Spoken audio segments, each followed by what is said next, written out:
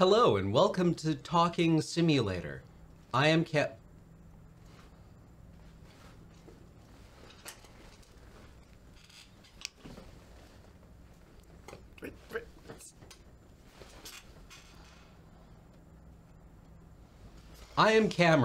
And I'm Corey.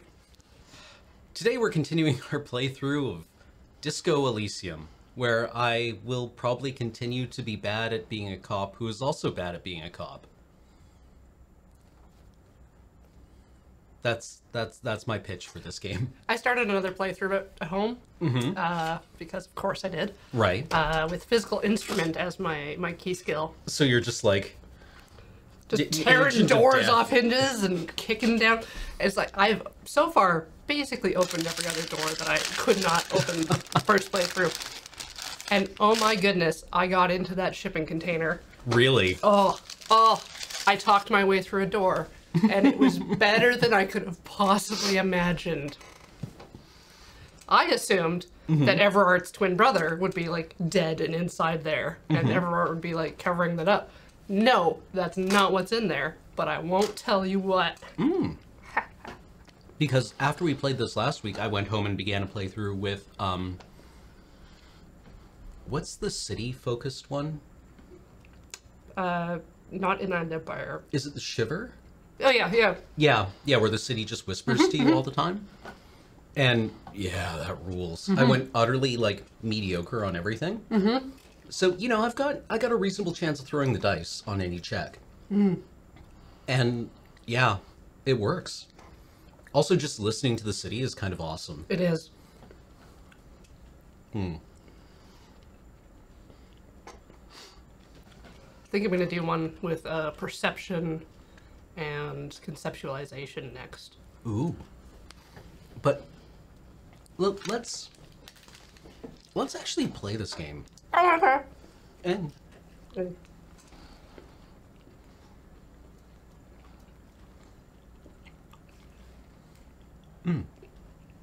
if you are curious about the cookies, you too can experience these cookies by stopping at a Subway establishment. Not the mode of transport, but rather the cleverly named... Sandwich shop. Yeah. And have the identical cookies anywhere on Earth. Game? Ah.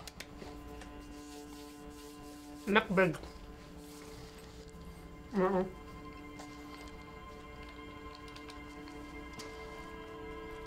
Load game.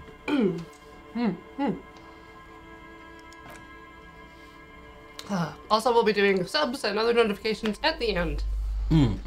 Yes. In order not to derail our train of thought. So we've spoken to the owner of the bookshop, who doesn't seem to have actually very much interest in books. Which... Well, she's very concerned with her business and that her daughter is making her way in the world.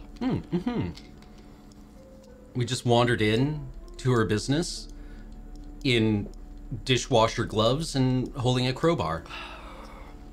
One thing I didn't notice the first time is that Freet has 3 T's in it. It's been that way the whole time. And it even makes reference to it.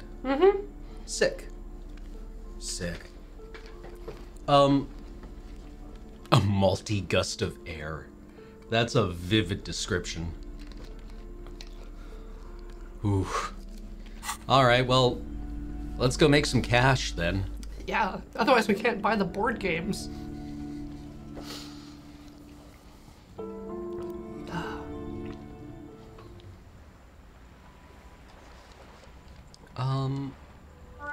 What is on our to-do list? What do we got going on? Yeah, let's have a boo, shall we?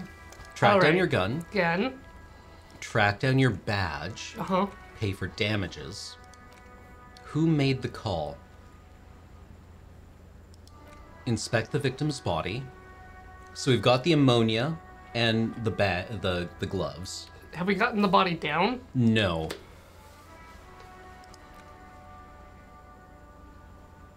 All right. So we gotta drink and smoke and get a body down. Yep.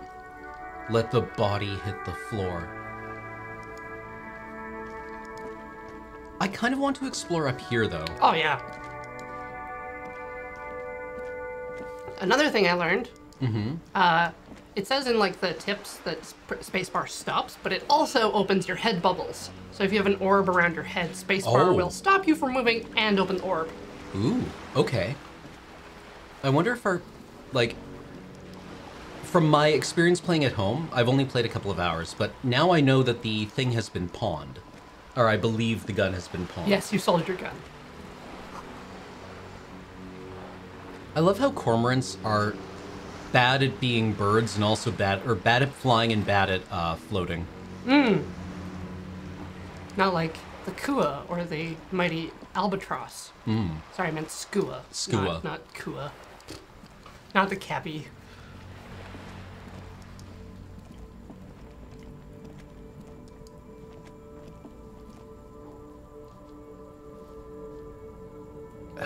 Kuno is such a piece of shit.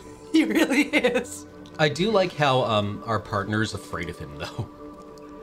Seems like the best thing you can do with him is split a kilo of speed. Really? I think so. Awesome.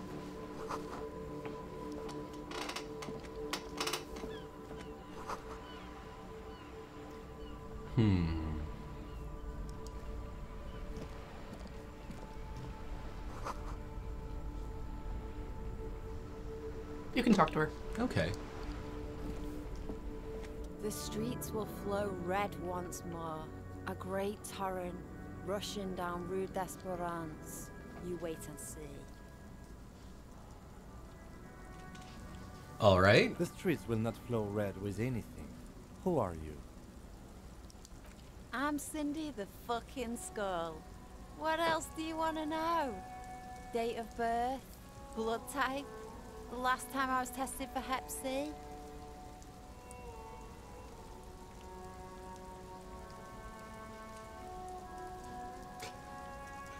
And here I was, trying to be polite.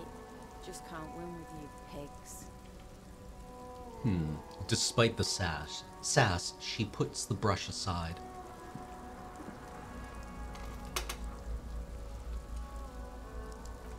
Do you know anything about murder? She wrinkles her nose. I ain't no snitch, Pigstein. Go forth and forage in somebody else's shit. No shortage of squealers in these parts. Actually, there is a shortage of people who talk to us in a normal, calm, informative manner. We weren't put on this earth to make your life pleasant, fucko. What are you looking at?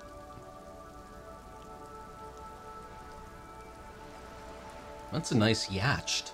Got a little yachty over there. Hatred, disgust. It's difficult to tell which of the two is more present in her girlish features. Joyce Messier. That ozone whore. Someone's gonna keep an eye on her. Who is she? Probably the Wild Pines rep. We should talk to her.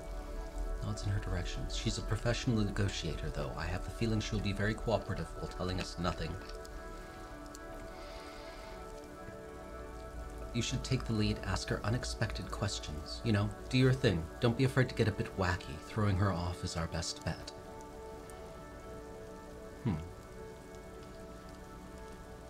What are you doing to the wall? Arrow graffito visible from low orbit. I haven't really started it yet. I'm waiting for the right words.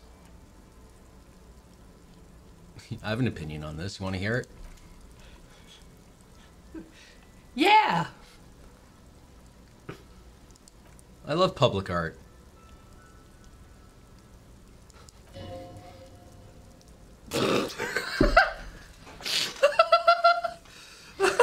You made it so uncool. Yeah. Watch your back, ungulate. Stay fresh, cheese bags.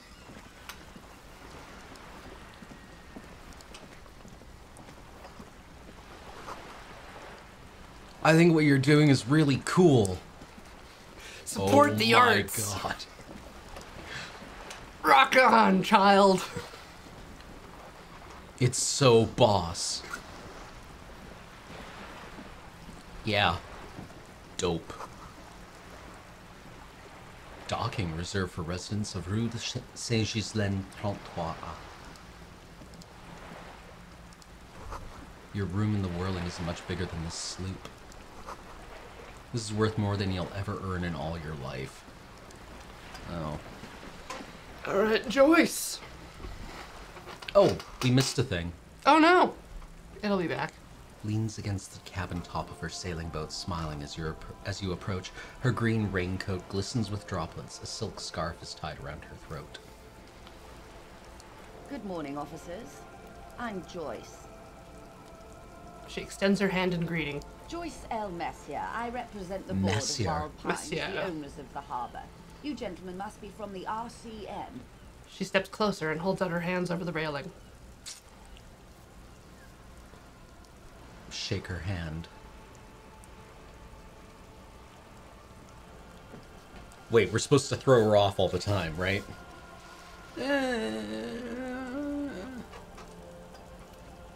I'm glad to see you here. I was dispatched to handle a strike, not a lynching. Anything I can do to assist the RCM in this matter, I will, gladly.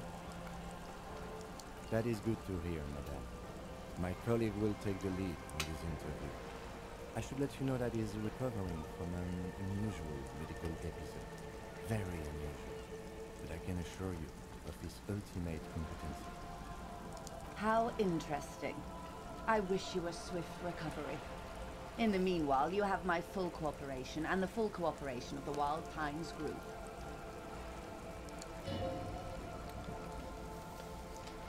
It's hard to get a read on her precise disposition, but she appears helpful.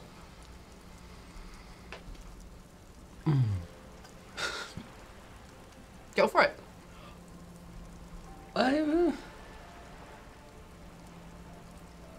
What do you think will happen if you ask for money? She'll say no. What if she says yes, and then we can buy a board game? Ooh. You seem rich. Can I have some money? But it isn't easy, is it? Look at that lady. Take a gander.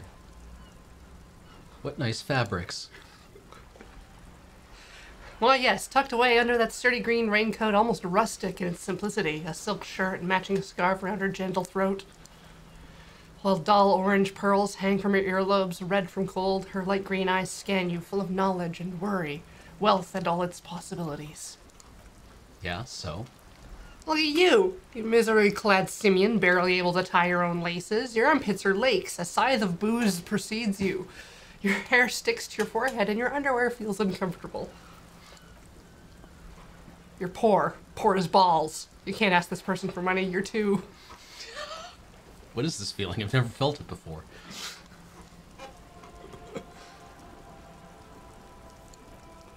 Shame?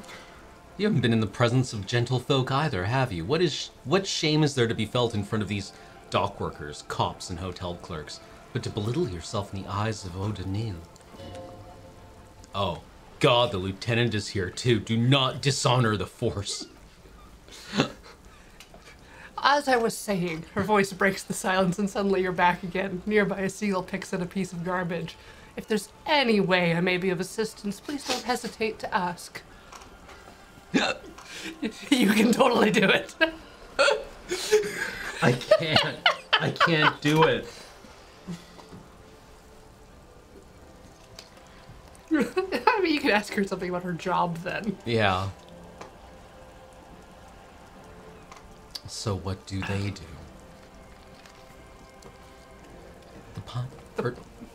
Go ahead. Pine's core competency is logistics, container shipping, freight, and that sort of thing. She points to the small dots on the horizon. See those airships there blinking? Those are the shipping side of things. And then to the east towards the harbor, and that is the terminal. Another subdivision deals with the energy, oil, and gas exploration, offshore platforms. I'm not at liberty to discuss the company balance sheet, but I can tell you last year the company booked more than 20 billion real in revenue. A billion? We don't know what a billion is, apparently.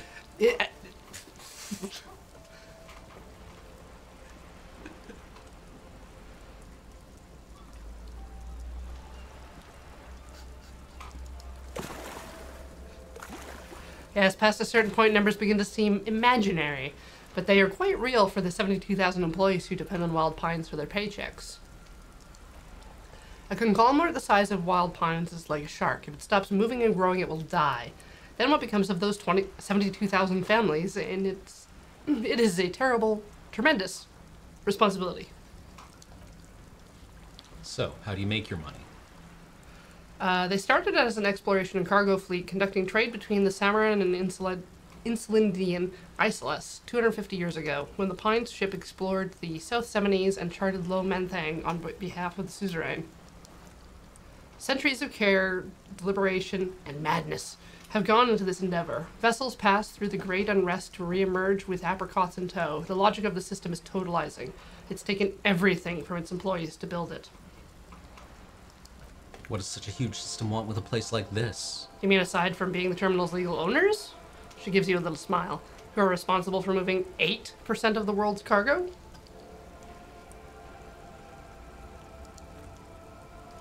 You don't keep it moving, the workers do. The company is nothing without them. We built this district, she says calmly.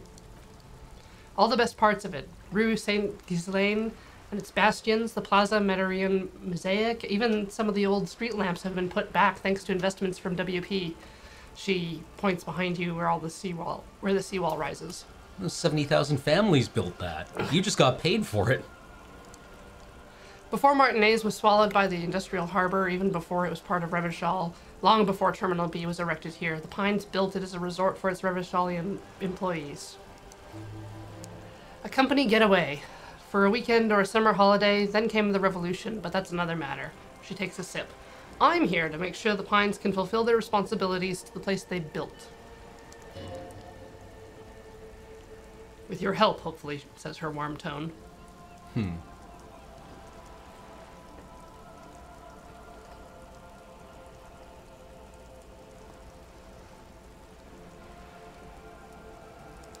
Sure, tell me about the lynching. Quite a few things, I'm afraid. She falls silent for a moment, contemplating something. The information I'm to share with you includes sensitive trade secrets. For the sake of my employer, I have to ask for your names and badge numbers. Of course, ma'am. We should have introduced ourselves. The lieutenant hands her a piece of blue plastic. I'm Lieutenant Kitsuragi from Precinct 57. He points to you. And this is my colleague from Precinct 41. I'm afraid he doesn't have his badge at the moment. I hope mine will suffice. How curious. She returns the lieutenant's badge and turns to you. Why is that, detective? Awkwardness washes over the conversation. The woman doesn't like this turn of events. I remember when my partner told you I'd recently suffered from an unusual medical episode? My lost badge is related to it. I see. She looks increasingly worried. So are you saying you lost your badge during the course of this episode?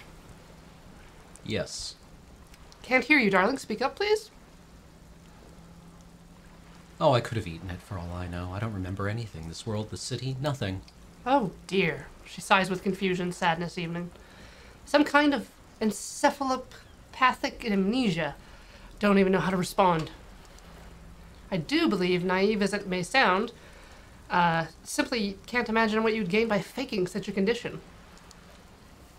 As I said, ma'am, the lieutenant interjects, his technique may be very unconventional, but he is an officer of the RCM. Of course, I sympathize. But I'm afraid I simply can't share anything more until I've seen that badge. Hang on, she's a professional negotiator. She should be open to some kind of mutually beneficial agreement. What kind of arrangement would it be? How do I negotiate my way out of this? Eee. Surely there's some other way we can demonstrate our law enforcement credentials. I will be frank with you. She puts down her thermal cup. If I'm going to break protocol, I need to be able to justify it with my superiors. They're going to want to see something very tangible. You're in, but expect her to drive a hard bargain. Like what? Reports from inside Terminal B suggest it's a hub for the local drug trade. This is an open secret in Martinez. The Union controls the terminal, so it goes to reason. They're profiting from this trade. The company has tried looking into the matter before, to no avail. Perhaps someone with your authority and resources might turn over the right stones. Or, she picks the cup back up, you can recover your badge, though if I may be blunt with you, it sounds like that may be a lost cause. Detective, the lieutenant closes his notebook. A word in private before we continue. Excuse us for a moment, madame.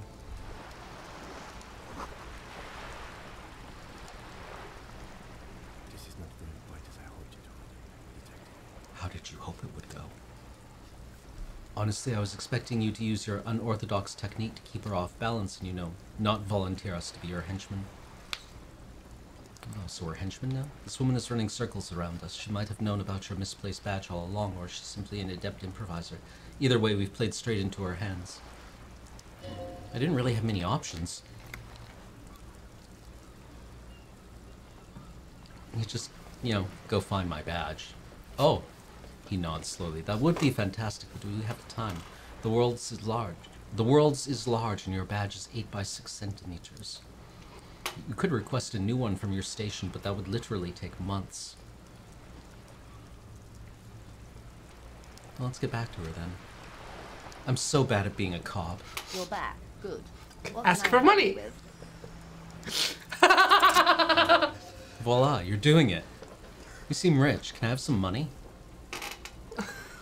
Why, yes, I am rich. How much money do you need? Hopefully not too much. I couldn't bring it all with me. She's surprisingly nonchalant about this. Could it be that she somehow knows more about your predicament? I would like 100 real. That's a good sum. Not too small, not fantastically large. She reaches into her raincoat and pulls out a zip bag. In it, you see paper notes arranged like black gills. She removes a few notes and hands them to you. The paper is cold and oily to the touch. Whoa, whoa, whoa. Did you see how easy that was? Ask her for more. Toot toot, drain to Money Town. Woo woo! Nay, 'twould be dishonorable, and mine honor is my life. Can you eat honor? Are you an honorvore? Give me a break. So, she returns the zip bag to her jacket. I hope I didn't just bribe you, officer. It may not be technically illegal under the Emergency Act.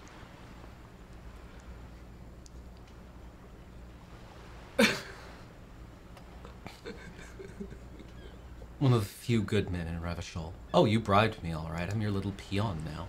You're right, ma'am, that donations are permitted under the Emergency Act, unseemly as it may be, as long as they're properly logged with the precinct. Which you most certainly will do, she bows, then raises a single eyebrow in your direction. Now, how else can I help the RCM today, besides supplementing its salaries? You're on a boat. Why...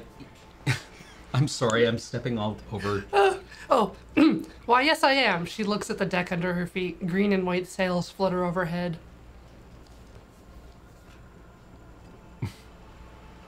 Does she have a name? The boat? No. It is called Cordelate 19, because that's the type of sloop it is. The word "it" feels strange. It's a beautiful boat, deserves a proper name. Cool, but your boat needs a name. Okay, how about Cordelate 19? Why? She taps the side of the boat. It makes a hollow sound.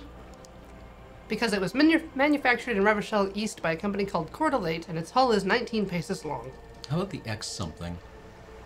The X something. The X what?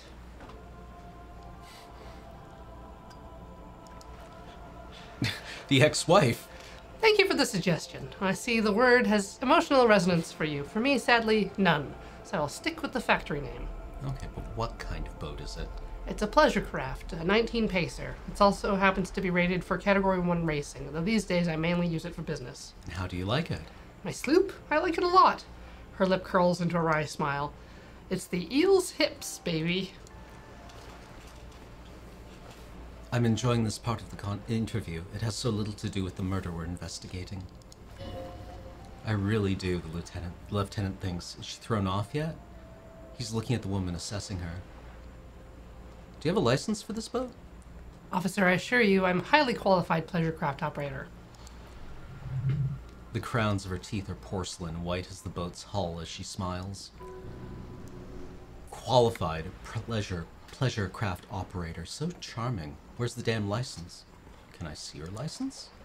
I just renewed its safety inspection last month, officers. It is completely seaworthy. In fact, it's taken part in not one but two Insulatic regattas. Even finished once. What happened the other time? The other time I would have finished the race were it not for an urgent work matter, much like the one I'm on now. Still need to see that license, ma'am. Actually, you don't.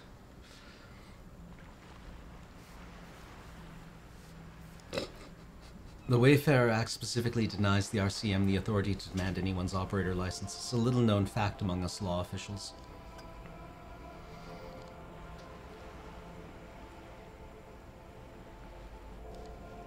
Wait, how little known is this fact? I was just being polite. Even school children know the Wayfarer Act. So we can't pull over random civilians and demand their papers? It's weak. Unless it's their passport. No, do you want to ask for the lady's passport? You need to save face if you want her respect. I'm going to need to see her passport. Of course. She searches the pockets of her raincoat, producing a bundle of documents in a sealed plastic bag. He didn't even look at them.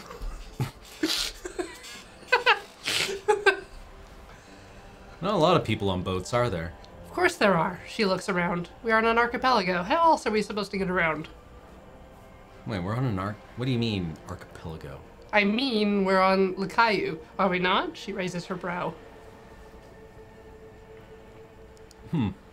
Still haven't seen anyone else on a boat around here. I haven't seen anyone else driving a souped-up Kupri Kineme. Motor carriage either. Actually, the lieutenant becomes defensive. That motor carriage has been specially issued to serve as a patrol and pursuit vehicle. It's for crossing long distances in the greater Revachol Industrial Harbor. It is not a toy. Neither is this. The woman pats the cabin hardtop. A toy, I mean. It's a machine for crossing long distances in the Bay of Revachol, between the city and the islands. She's having a good time arguing against the law. Too good, perhaps. I think I have a handle on this boat thing. Good. She takes a sip of her thermal cup. Tell me about this strike. Everything, she smiles. Right up to, but not including, trade secrets.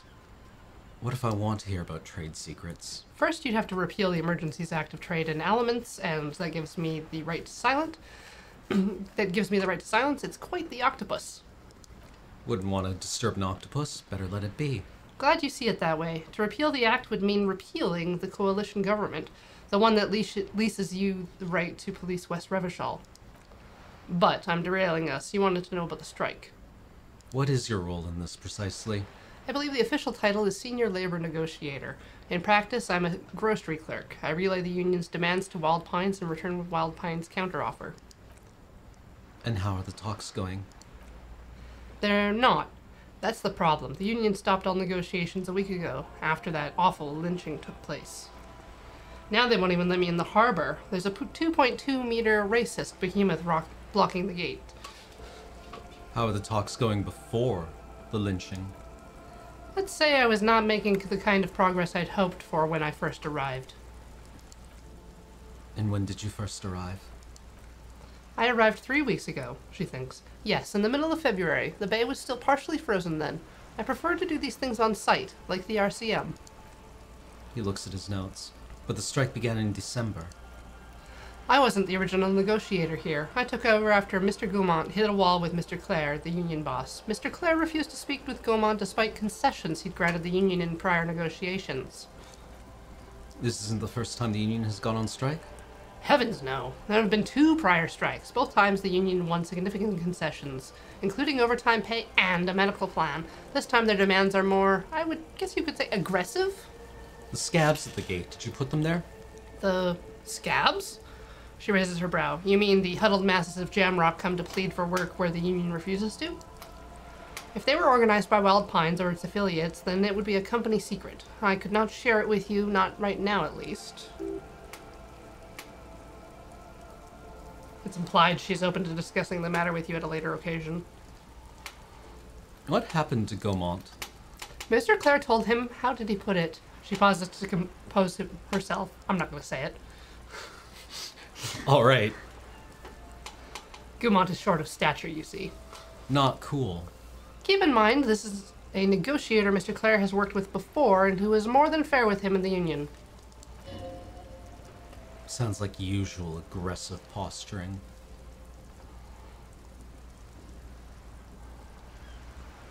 What are their demands? There are leaflets everywhere and banners. What did they say? Oh, yes. Every worker, a member of the board.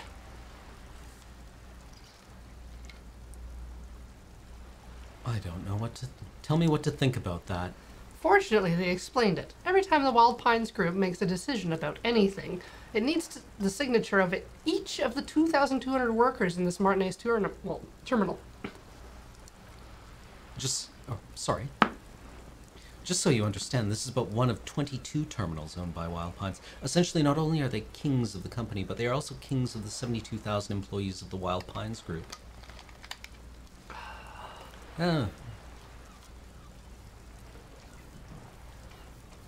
What are you going to do?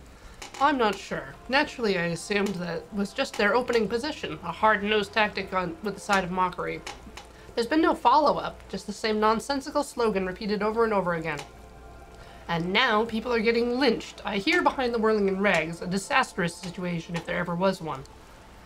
Excuse me, the lieutenant looks up from his notes. From whom did you hear about the lynching? Her reply comes quick.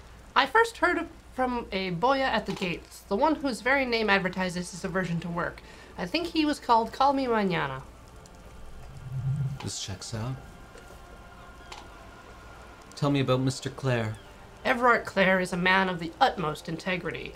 If you can say one thing about him, it's that he always puts the interests of his workers first. Really? Of course not. Everard is fantastically corrupt. I imagine he is a thick, viscous goo where you and I have blood. He's the most corrupt individual I've ever seen, and I deal with men like him for a living. If there is anyone more venal, more irredeemably nepotistic, then it's his twin brother, Edgar. Oh, there are two of them. Yes, Edgar looks exactly like his brother, except for that lazy eye. He also talks exactly like Everett does. When one's term as a foreman is up, the other one takes over. It's how they circumvent the term limits, you see, with a funny little switcheroo. While in office, they've embezzled God knows how much of their workers' dues. Tell me about the union.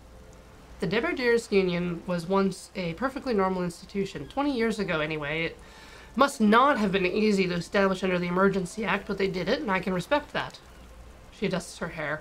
Organized labor at its best, as they say. Then something happened in the local chapter elections. The brothers Clare came and transformed it into a... How do you say? She hesitates, looking for the right expression. A mob, the lieutenant says succinctly. The Debeldales are a crime syndicate. Sad as it may be, we're forced to cooperate with them. Refreshingly honest, officer, she nods. The company has tried appeasing in the past, but I'm afraid our concessions have only emboldened Everard and his brother. She turns to you. And your opinion, detective, if I may ask? I'm a curious and talkative person, you see, she explains. Would you say the Deberdiers Union is... I prefer not to have an opinion on these things. Of course, officer. You said something happened in the elections. Glad you asked. There was a woman, the previous forewoman of the Union. She disappeared. Disappeared? Yes. On the last day of the local chapter elections, her daughter phoned in and said she wasn't running anymore. Or coming to work. Ever. End of story. Yeah, that happens. Does it? She arches her brow. The company suspects foul play, but there's nothing that they could do. It was a union matter. The point of the presentation is, these kinds of things happen around the Clares. Watch out while you're dealing with him. Thank you for your concern, ma'am. We'll be just fine. That's all I need here. Let's change the topic. Alright, what about this drug trafficking? It's quite straightforward. Someone is using Terminal B to smuggle raw ingredients from the Summer and Isola to Revachol with the Union's blessing. Wild Pines has suspected it for years. Ingredients for what, ma'am? Meth and dextroamphetamine, GBL, and various synthetic psychedelics. Honestly, it might be quicker to say what you can't make from the stuff.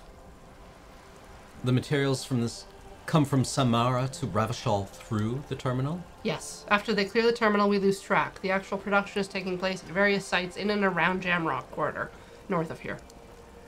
Wild Pines seems to be well apprised of the local drug trade, ma'am. Do you mean to say the Union also produces the product? Sells drugs, I mean? We're in logistics. It's our business to know. And no, as far as the company knows, the Union does not produce it. They transport the ingredients for a cut. And you want us to investigate?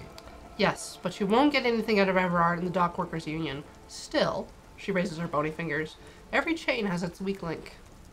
Ah, and I have bolt cutters. Unlikely, officer. I'm talking about the lorries. Once the ingredients reach Jamrock, they're distributed through a network of local manufacturers, well beyond our grasp, but in transit they may be vulnerable. Perhaps you've noticed that a number of lorries are tangled in a traffic jam at the roundabout just now. Interview the drivers who are still hanging about. One of them might be waiting for a crucial shipment. She gives you a knowing look. I'll be explicit. If you find this driver, I will share company secrets with you. You'll be indebted to her in a way, but one step ahead of the Union in another.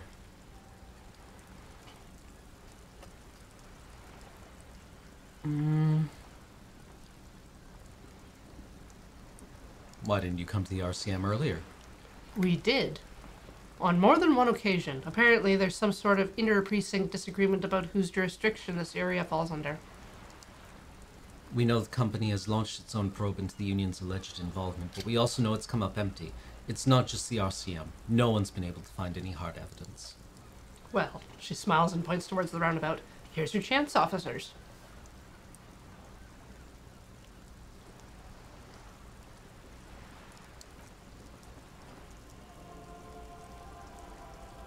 Fine. We will take this case, probe the drivers, see what it yields.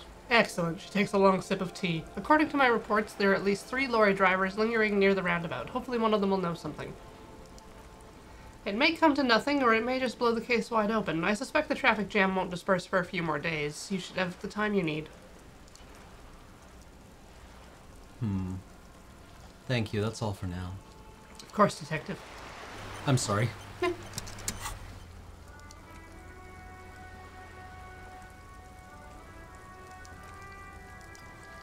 That was probably less successful than I wanted it to be. There's not much you can do without your badge. We should find that. We've got $100. We've got $100.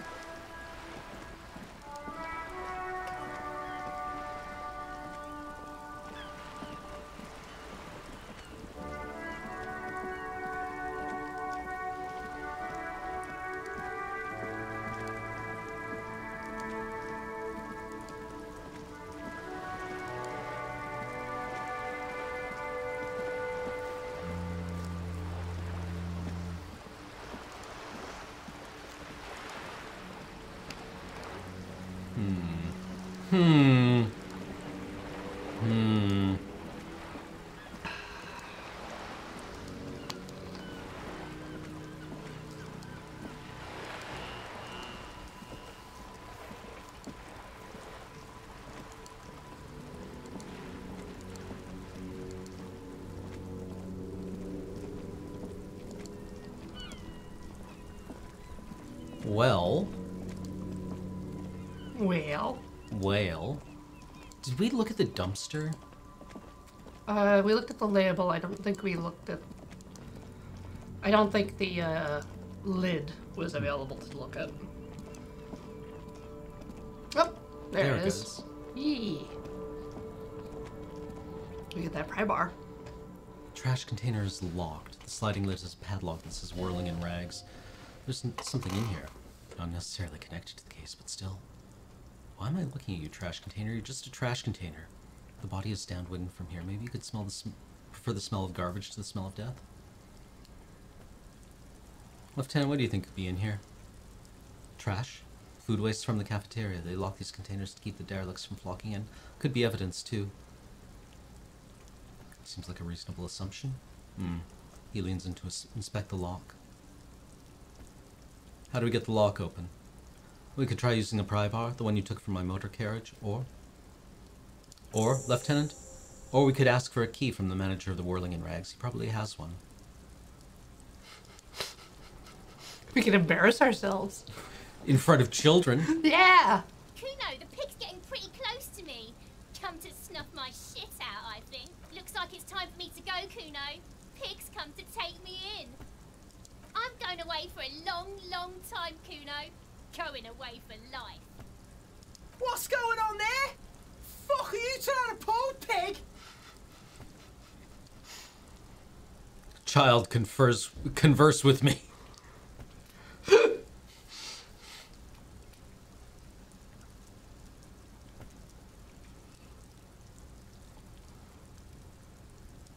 don't want to fuck with me.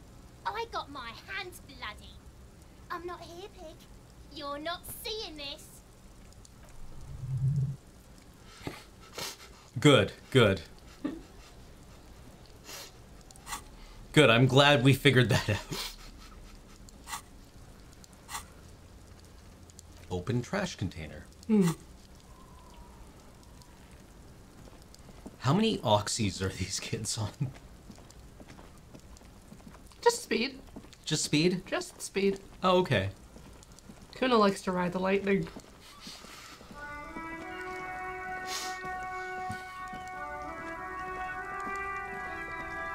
Has Kuno eaten over 40 pizzas in the last 30 days?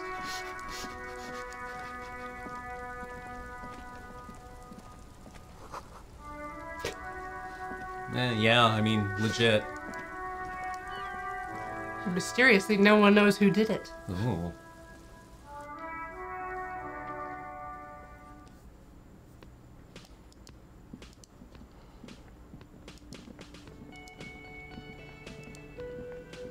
Sorry, over 40 pizzas in the last 30 days. Can I help you? So about that money I owe you. Yes. Have you got it? I have your money. Here's 100 real. Great. Thank you, officer. That's all I wanted. Payment for services rendered.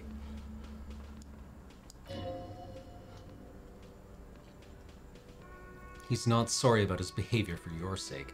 Now that you have money, he really wants to make sure you're not angry with him. It's good you paid before 9 o'clock or your door would have been locked electronically. Taps his foot up against the metal box installed in the back of the bar counter. Please pay for each night in advance starting tomorrow. 20 real per night. I'll take a room here too. Of course. He takes a key and hands him a key ring. Always happy to have officers from the RCM as guests. Anything else I can do for you? Is the trash container out back yours? Mine? No, it belongs to the Whirling in Rags. Thank you for clearing that up. Why do you keep the container locked? Why? To keep the hobos and drunks out, that's why. And the neighbors too. They put their trash there and they don't pay the garbage company. I thought as much. And are you the only party with access to the trash container? Well, yes. Us and the garbage disposal company. It seems a little callous, doesn't it? Something stirs in you. I wonder what this feeling is. Prod him and find out. We need those keys. What do you need them for? It concerns the case. The lieutenant's voice is harsh and sudden. Please cooperate. Takes the keys from another counter, hands them to you. Just bring them back once you're done, please.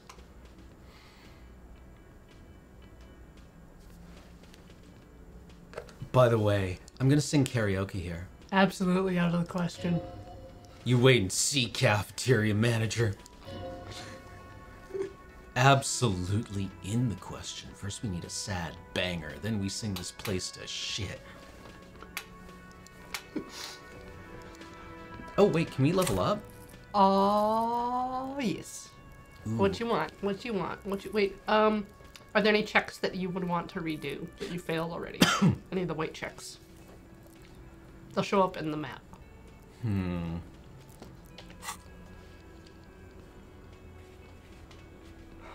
The Hanged Man Endurance.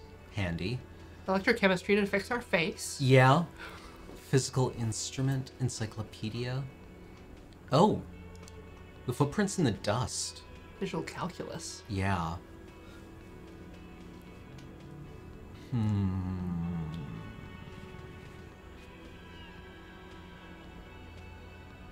We have so many different checks to make. You could also just up Inland Empire. Yeah, yeah. Getting more of that all the time. But I like visual calculus, Yee. even though we're quite dumb. Right? Like maybe suggestion Yeah? for like making people do what we want. Or interfacing so we can use computers. Yeah? Wow, we have 0 in savoir-faire. I mean, it's a 2. It's technically a 2. I suppose so, yeah. Just with a penalty. It's probably from our shoes. Probably. Just not very comfortable shoes. Yeah, go for it. Bing bong. Accept changes and close. Now we got the keys to the trash. Very exciting trash times about to happen.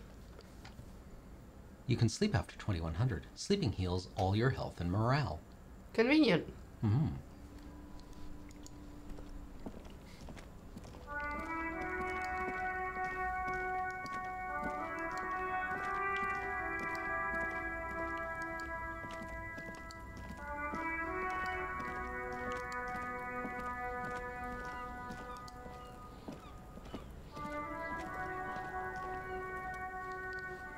Open the padlock with the key.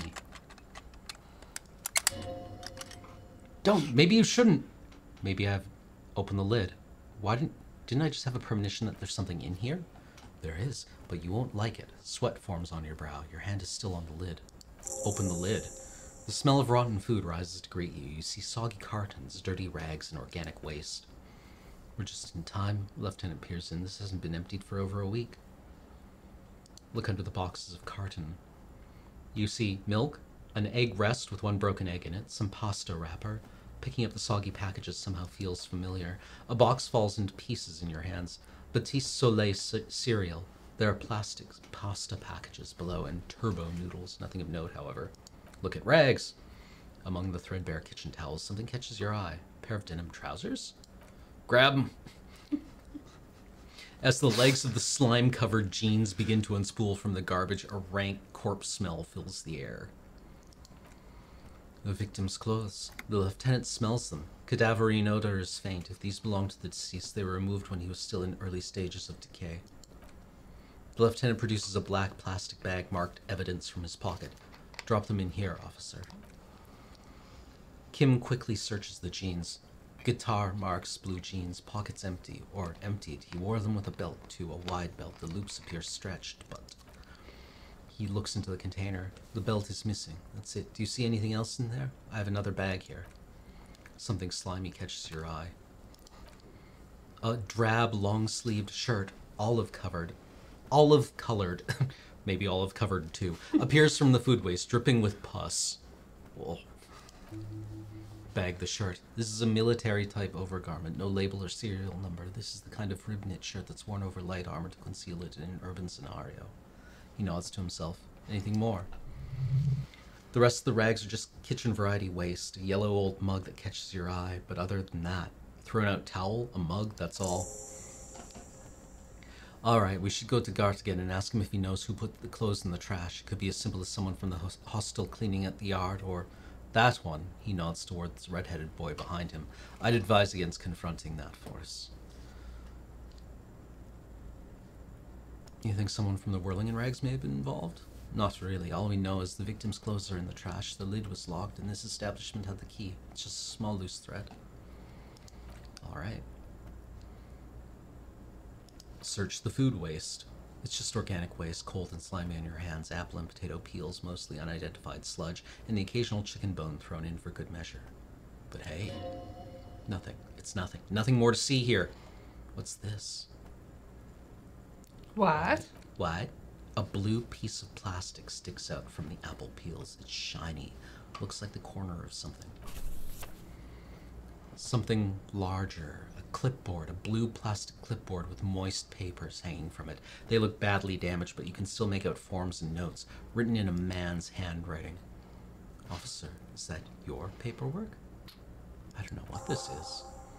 It is. Look. He points to the clipboard. The plastic has the RCM street grid on it. You've even got an autopsy form in there.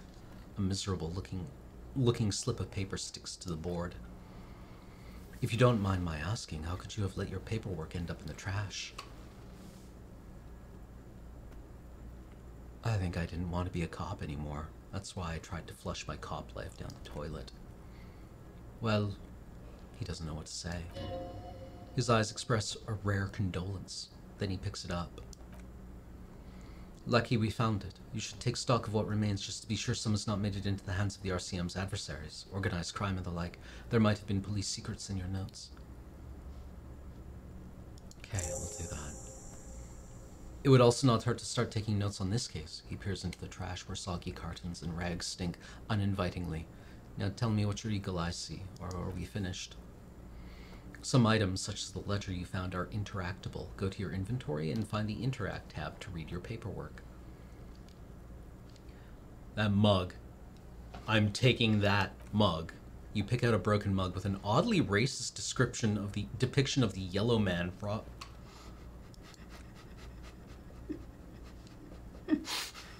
But I don't want the mug. Take it. It's worth it. Oh my god. The man briefly glances at the mug, then returns his sight to the trash. The container sounds a muffled gong.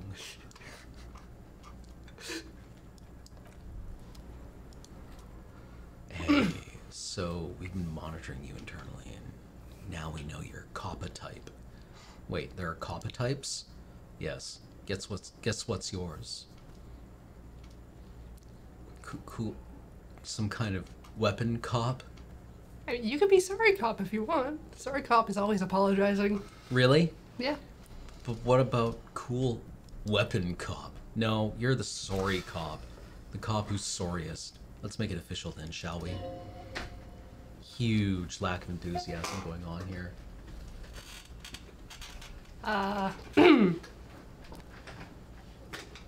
Hey! Hi. Oh, hello. What's up? Ah, my lasagna. Thank you. Enjoy your lasagna. If you like lasagna, please have some lasagna. Hello, everybody. Hi. Sorry for interrupting. No, that's Thank fine. you. How's it going? Good. Right on. Cold. It's very cold. Yeah, I Surprisingly know. cold. What are you doing? We're playing We're- Disco Elysium, a game you might like. Oh, Yeah, you neat. actually might like it. We're playing a cop who has no memory. All right. Those are our stats. What is that? This is our stat sheet. There are stats such as esprit core, suggestion, electrochemistry. Wow. Savor fair, which looks like just a lot of legs. Yeah. Yeah. Check out our key skill. Inland Empire. Cool for dreamers, paranatural investigators, mental crew. What the fuck is this? Inland Empire is the unfathomable spring of imagination, emotion, and foreboding. It enables you to grope your way through invisible dimensions of reality. What the fuck? Gaining insight into that which sight can't see what's really going on. What do these enigmatic riddles have for the world? The world dash fate. They made it a thing. Oh, that is some 90s sci-fi shit right there. Yeah, no, it's the Dale Cooper skill. Oh, fuck, yeah. At high levels, Inland Empire animates the inanimate. It's necromancy! Just with a really cool name! Or With like you low- talk with your tie, because your tie is a jerk. Wait, I'm sorry. Wait, what? Your necktie. Yeah, your necktie. You're Your gonna necktie fight is with it. legendarily bad. What? Yeah. Yeah, that skill lets you have a conversation with your necktie. Well, shit. Well, I must be a place where adventurers meet because I am in. You're welcome. I've missed you, Ken. It's time to take a break. I think it's Oh, time I'm to take sorry. a Oh break. God, I broke the stream. We'll be back. Yeah. Like eventually. All right, let's take a 5 chat. Okay. Go do some self-care. Bye, everybody.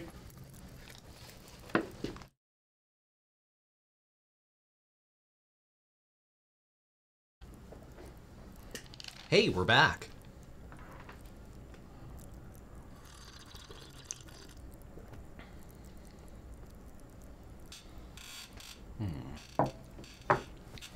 damn fine cup of coffee.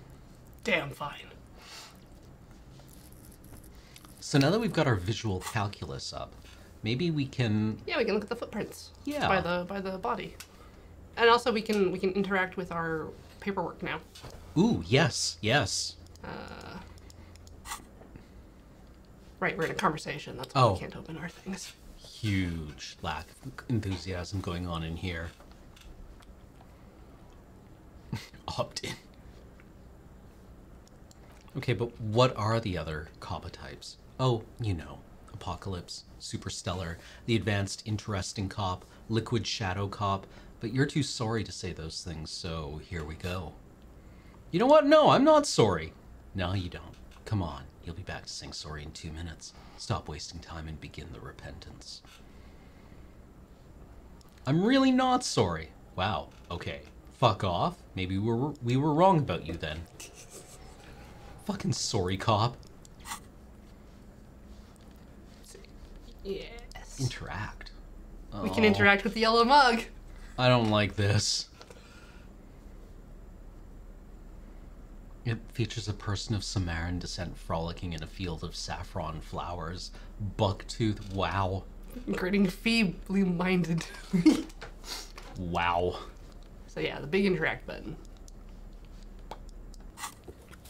It's a ledger you found in the trash, a pitiful cabbage of white and yellow papers hanging from plastic board, barely held together by a metal clip. This sad display is made complete by the faint smell of urinal cleaner. Anything else? There's a piece of toilet paper, or is it cleaning tissue? No, it's toilet paper, desperately sticking to the back of the blue plastic clipboard. It's a metaphor. For you. Below the pathetic's terror, do not look into its blue heart. Inspect the toilet paper. It's just toilet paper sticking to the back of the plastic clipboard. You can take it off if you want. Let's get rid of it. Still wet, the toilet paper peels off the plastic easily. All you have to do is shake it off your fingers and voila! The ledger now looks marginally better. Inspect the clip. An aluminum block runs the width of the board, biting down on the paperwork. Its crocodile teeth are the only thing keeping the papers together. A regular pencil, the tip worn down to nothing, has been attached to the clip. Run your finger across the aluminum. Oh, hey, that Plaid Posse raid. Oh, snap. Welcome. Welcome. We're just looking at our paperwork that we tried to flush. Yeah, the artifact of our previous life. Now, why would this man have any regrets about who he had... how he had come to be what he was? That's the face of a winner right there.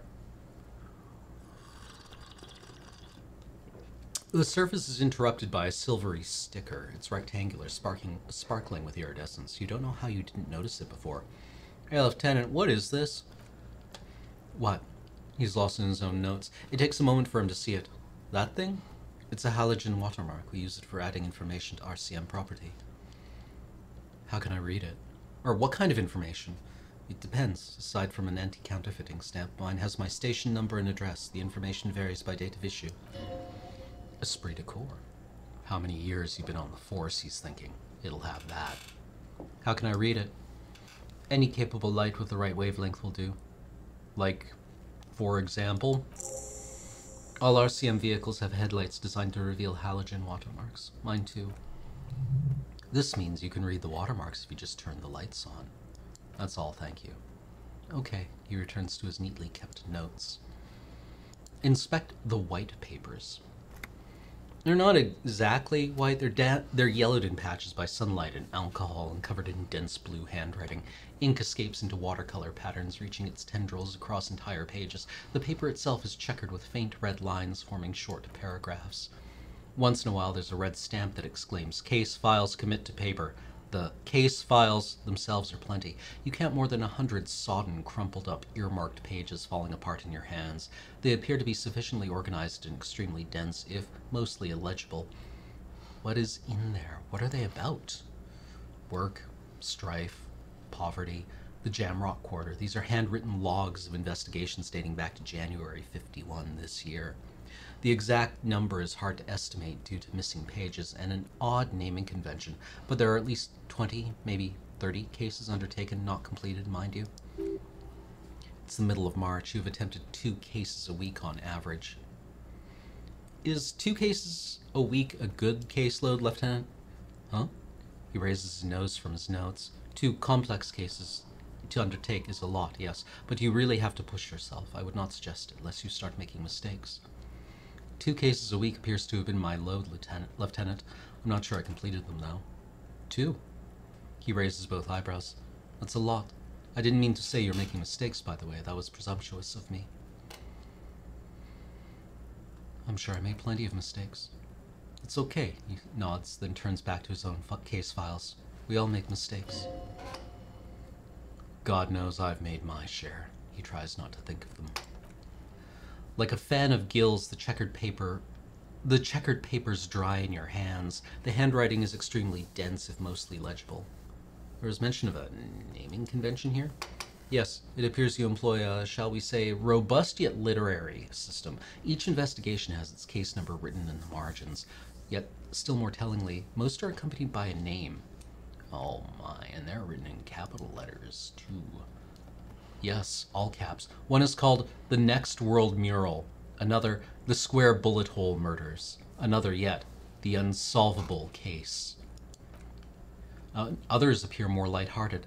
The Guys on a Couch in an Unexpected Location, and The Murder at the Hookah Parlor. Even the rare article-free Collapsing Tenement. Murder features prominently throughout. It's going to take an effort to piece these case files together, but it can be done later once you're done inspecting them off close. Kim, my cases appear to employ some kind of naming convention. You mean the alphanumeric, officer, precinct, time of arrival at the scene?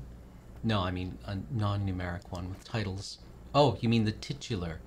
Yes, well, so do I. In our defense, almost everyone in the RCM does. Why is that? It's a holdover from the early days of the RCM, right after the revolution when the organization had little idea how to do things.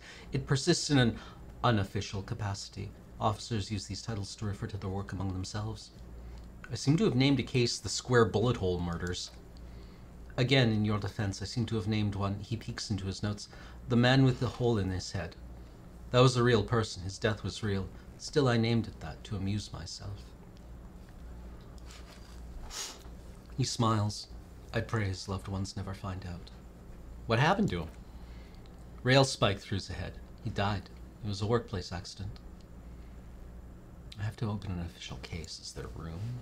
There is, for precisely one more. 15 pages near the end remain untouched by the damage. The checkered grid forms a structure of passages, breaking the case into subtasks to accomplish. Commit to paper. The tasks you've completed flow out of the pen in a brash freehand similar to the rest of the letters. The wording comes easily. It's almost robotically simple, a language developed for mental rigor and simplicity. Inspect victim's body. Interview the cafeteria manager. A satisfying slash sounds across the paper. You're done, it seems to say. And you. Things to be done and things already done. The composition of reality. This is an extremely useful tool for a detective of the Citizens Militia. Now all that remains is to name the case. Is it the Revolutionary Citizens Militia? Mm-hmm. Or the Revachol? It's Revachol. Hmm. Same thing. Hmm. Lieutenant, sorry. The Americanisms keep trying to pave over my Commonwealth pronunciation. Yeah, tree. whereas this is like Nowheresville, Europe, so. Lieutenant, have you by any chance named our case? No, actually. Any ideas? The Furies are at home in the mirror. I tried to do that too. That's some good name right there. Furies, yes, well. Furries, yes, well. It's obvious he doesn't like it. I don't know, I have to be honest. I'm not experiencing the internal strife that refers to, and also, he furrows his brow. Could we make it less poetic somehow? Just a normal case name, you know, I think. What would that be? A good normal name. The Hanged Man. He likes that. Great, that's great. That's what I was thinking too. The Hanged Man. Good, strong name. We have a very good name for the case now.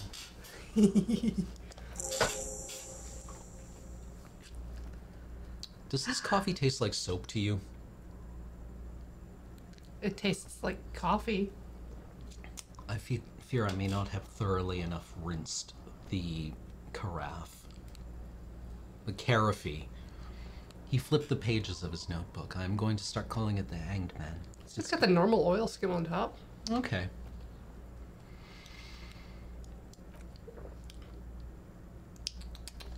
Could be the beans. Could be the beans.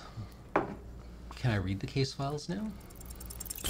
Yep. Can't read. We're too dumb. It's possible, yes. Easy, no. You need to come up with a small archaeological system to reorder the remains of your past works. At the moment, all they do is fall apart in your hands. Some dates in the numeric titular system is all that you have. Yellow papers.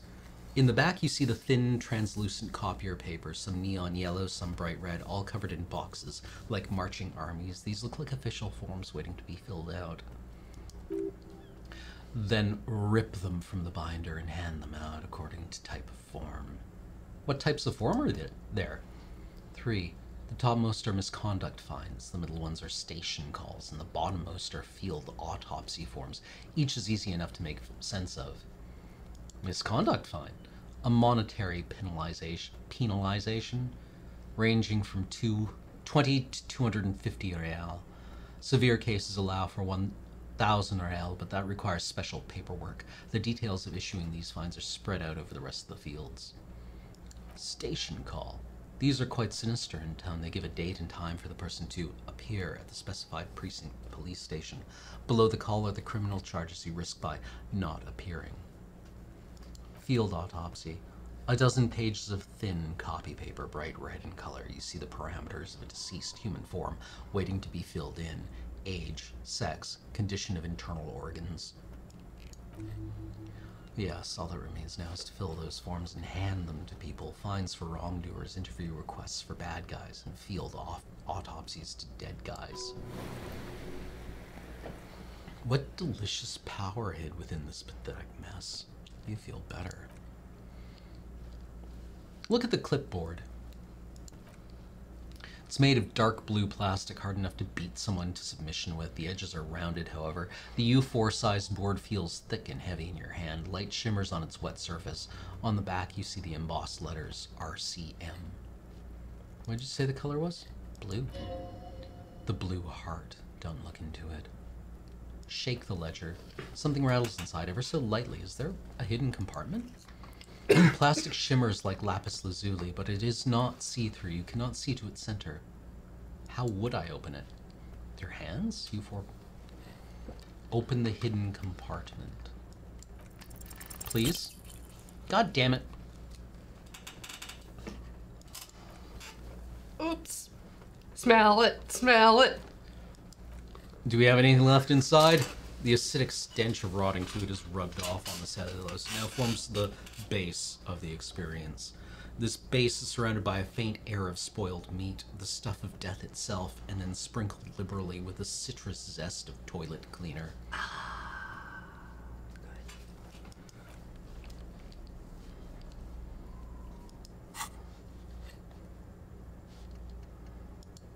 We have to find money and pay guard. We can find some people, maybe. Wait, really? We have the fines now. Oh, yeah. Hey, kid. You're fucking high as shit in public.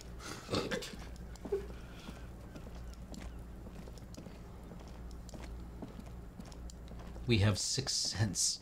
Mm-hmm. That movie doesn't really stand up.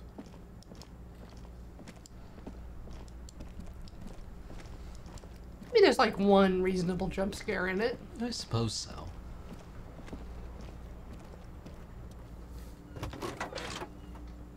Alright. Kim, how do I turn on the headlights? He turns the preheater on, waits, takes out his keys and says, alright, ready. I turn, you press start. It's next to the preheater. He's downplaying his excitement. The lieutenant's more than happy to show off his precious carriage. Kupri Kinema.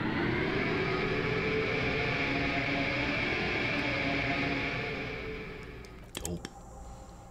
The lights unfold with a little click, casting electrical light onto the ground before the vehicle. There you go. I'll turn them off from the remote once you're done. We just need to stand in front of the machine now.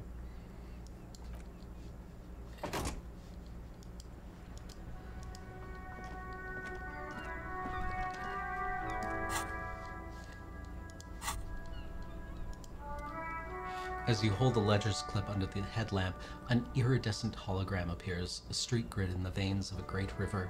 A familiar sensation washes over you. There she is, Ravashal West. There's a note of pride in the lieutenant's voice. Around the borders of the watermark are dozens, no, hundreds of micro-perforations.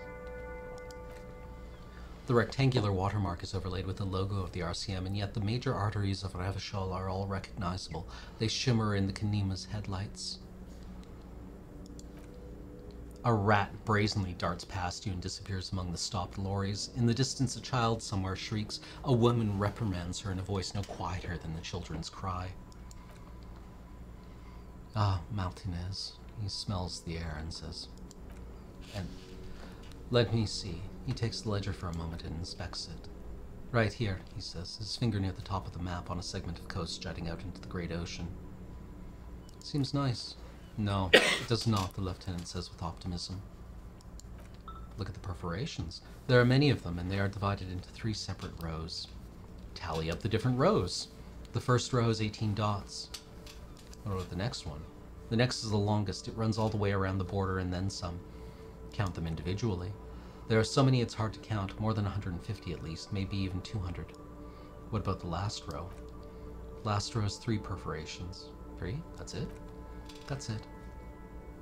"Hey Kim, what do all these holes mean?" "Those are perforations. They represent your record as an officer of the RCM. They are your statistics, as it were. I should have guessed you would keep a record. Officers often do. Let's take a look. The first row represents years of service. 18 years. Okay, not bad at all. What did you do before you volunteered?"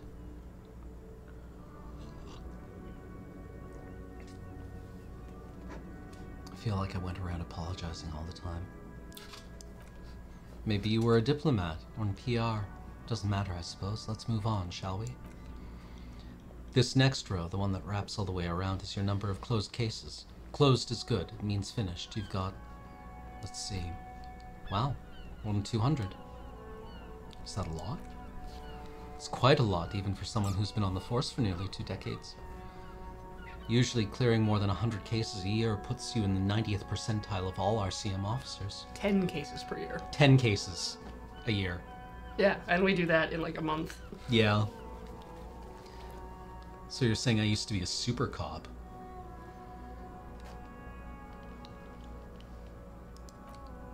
Call it what you want. You are a valuable member of your precinct. Now let's look at this last row. Right, those are your confirmed kills. You've got precisely 3 perforations here. So I'm a killer. For an RCM officer, especially in Precinct 41, which is the Jamrock Quarter, it's rather tame. I mean that in a good way. What's it feel like to kill a man, Mr. McCoy? The young woman asks the man across the desk from her. Honestly, babe, says John McCoy, crossing his ankles over said desk, I don't feel anything anymore. It's just like brushing my teeth. I do it once or twice a week and don't really think about it. There's no trace of guilt in his voice. There are certain officers who treat their kills like some kind of ghoulish game. If they do happen to solve a case, it's usually by accident. It's obvious the lieutenant doesn't think very highly of these officers. But it seems as though you are, or at least were, one of the good ones. So we have that to be thankful for. Have you ever killed anyone, Kim? Yes, he says, declining to elaborate. It's not a problem for him to state it, however. How do you handle the strain? Everyone has their own method of coping, some more effective or self-destructive than others. He gives you a meaningful look. Personally, I find it helps to keep up a few hobbies. Like what? Oh, this and that. Let's not get into it. Maybe I should find a hobby. Why not gardening? You've already got the gloves. He points to your yellow gardening gloves. It's meant in earnest. Please don't mistake it for a jab. Thanks for this. The lieutenant nods. Okay, well, let's go. Right, I'll go turn off the lights. You can now see your statistics on the journal page right at the task description. Stats. Ooh. Stats. Cases solved, 216. Years in service, 18Y. But you're sorry cop because you got 5 sorries. Oh, wait. I've only done sorries. Yeah.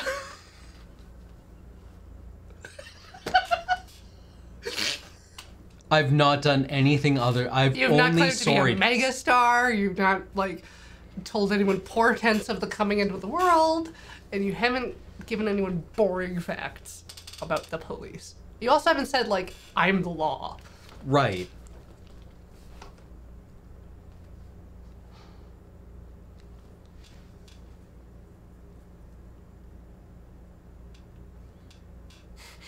Also, I've, like, completely dodged anything fascist. Oh, yes. Good cop, bad cop. 3. Honor 1. What does... Wait, shouldn't there be 2 stats here? No.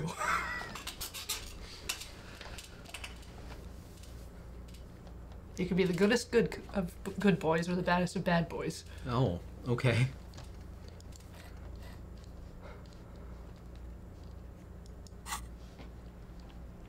Alright, what now? Lorry drivers, smuggling drugs. Who put the clothes in the trash?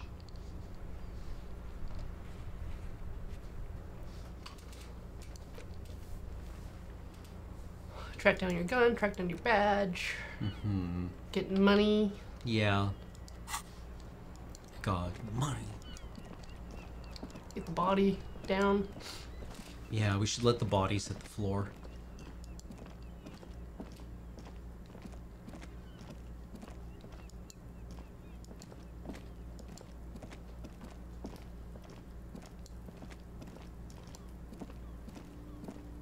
Oh, we can try this. Oh, yeah. Mental calculus. Come on. Aha! Maybe more than 12. No, 8 pairs of boots must have shuffled back and forth in the mud. Go over them one by one. Standard work boot, steel reinforced toes, number 46. 2 standard work boot, steel reinforced toes, number 44. Hobnailed work boot, steel reinforced toes, number 43. 4 standard work boot, number 45 or 46. Wait, which is it? You don't know. It's a miracle you can tell the prints apart as it is. The cold must have preserved them. Count more. Another standard work boot, steel reinforced toes, number 44. An aberration, light as air, even pace, same make of boot, but number 41. Possible to tell. Could have also been an adolescent. The gait is undeveloped. I'm pretty good at this, aren't you, Di? You're not bad. It's as if the whole world of darkness, everything else is a thin film of unimportance on it, and the tracks burn in the middle of it in a strange, beautiful way. Number 7, the glowing outline of a standard work boot, number 46, but the imprints are twice as deep as the others. The weight exceeds 200 kilograms. 8, and yet another standard work boot, number 44. There's an aberration in the pattern of the sole, however. The right sole is smoother, more worn. How many? The lieutenant has been tracking your eye movements. 8. I was pretty off then. I counted 20. Same guys are going back and forth. I never got the hang of it. Hyperopia. He points to his glasses. Do you see anything out of the ordinary? Heavy one. 200 kilogram. 200, he thinks for a moment. Could be the combined weight of 2 people, one carrying the other who is tied up, let's say, and a heavily built worker carrying a similarly built soon-to-be dead man. You might be right. 200 kilograms of living weight is unlikely. One of them was carrying him over. Possibly, yes. The lieutenant marked something down in his notebook. Light step, number 41, shoe. Woman or a child? Could be a kid. Okay, how do you know? I just do. Understood. Anything else? An aberration. One soul is smoother than the other. Interesting. Let's name it the odd soul. Do you have any ideas, Lieutenant?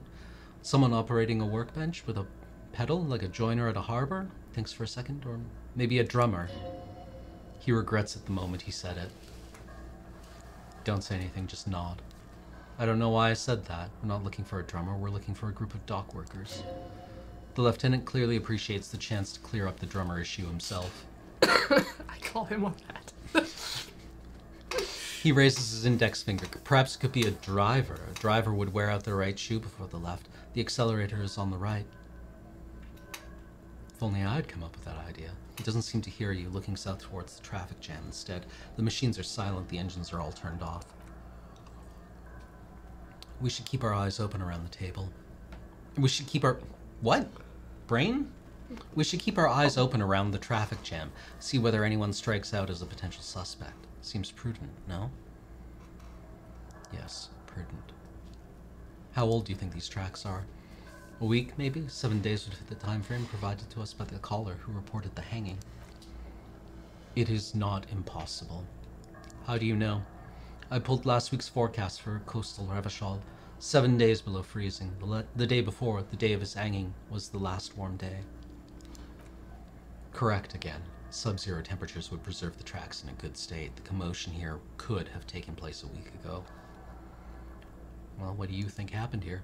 What do I think? A mob of people brought something heavy to the tree. One of them was carrying the victim. They shuffled around, especially under the tree. Then after hoisting him up, they stood in a semicircle facing his direction. At first glance, this appears to be a lynching. Indeed, they all stood in a row here and looked at the tree. All right.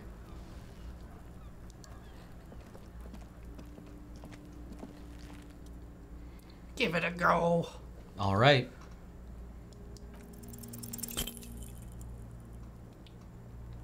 Oh.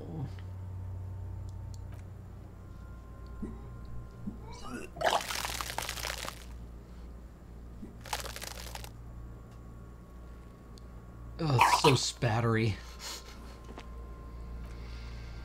Legendary failure. The ammonia only makes it worse. The combination forces tears out of your ducts. You manage to keep it in once. The second time, not so much. When the vomiting is done, your cheeks are wet with tears.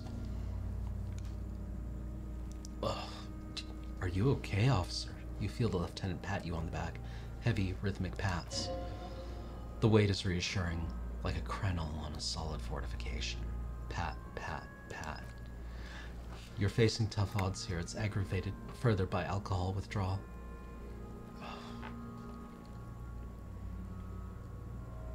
Why can't I do this if I've been a cop my whole life? I've seen captains puke their guts out. It never gets easier, never gets used to the smell.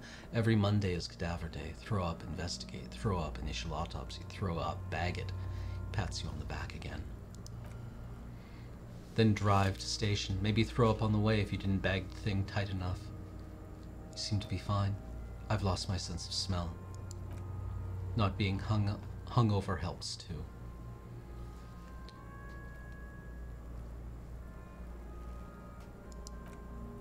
No, this is a two-man assignment because it needs 2 officers to complete. I need your help. He withdraws his hands and looks you in the eye. You need to get your shit together. Okay. Volumetric shit compressor. Dope. We should go talk to locals, find something else to do while the wind changes. It's pretty bad right now. You have received a thought. When this dialogue is over, go to your thought cabinet in the bottom right menu and equip it. Yes. Volumetric shit compressor. Your shit is a part, and it's rather unbecoming of a cop and a human being. It's supposed to be the opposite of that. Together, compressed in a small area. To achieve a solid level of shit compression, squeeze your butt cheeks together for 30 minutes. Do something similar with the 2 hemispheres of your brain. Talk to people. Maybe that'll help. So, half an hour of game time. If we talk to some people, that'll clear. Okay. And then we might be able to approach the body. Oh, sure, let's talk to Kuno. Kuno, yeah, Kuno will help. Fuck, does Kuno care? Boy turns to you. He doesn't care. I have more questions about the crime scene. Yeah! The Kingdom of Kuno! The fuck do you want with it? Dead man's clothes were in the trash container. How did they get there? Yeah, Kuno doesn't know shit about that. That shit is beneath Kuno. I need to know. Listen, he stops you. Kuno doesn't care about this small time shit. Just listen, Kuno saw that you did there, dumpster diving, sad shit. Kuno could hook you up with some sweet rags, shit like Kuno's wearing. He points to his pants. Your size, good price, 500 real. Wait, I asked what happened to his clothes. He must have seen them lying around. Look, Kuno ain't seen shit lying around except for that up there. He points to the cadaver. Now you want a performance gear or not, Grandpa? The lieutenant remained silent, but his expression couldn't say, "I told you so," any louder. Kuno, Kuno, you don't know anything about the tampering I'm investigating, and I already have pants.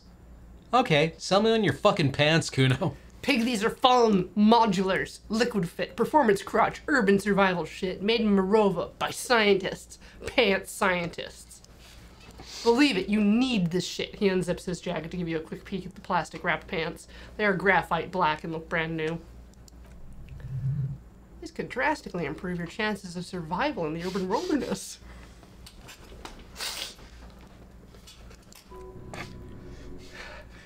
Coach Physical Instruments endorses these pants. They are tartan ready. Alright, Piggo. His face lights up. Shit's rolling.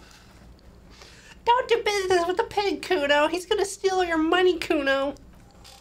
As you can see, Kuno nods towards the fence. Kuno and C don't trust you. Can't do business without trust.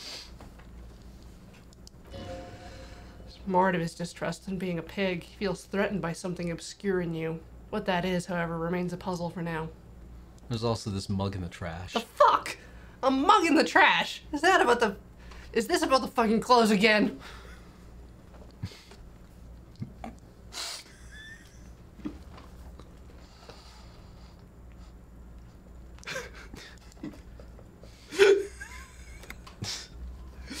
Yeah, Kuno sees where this is going. Kuno's got that fast brain. He whispers excitedly. You saying you pigs are after the mug fucker? Cause he's the clothes fucker? Can't hear you, Kuno. Speak louder, Kuno. That's exactly what I'm saying, Kuno. Someone has tampered with the crime scene, cleaned some of it up. Shit, that's tense. Thinks for a moment.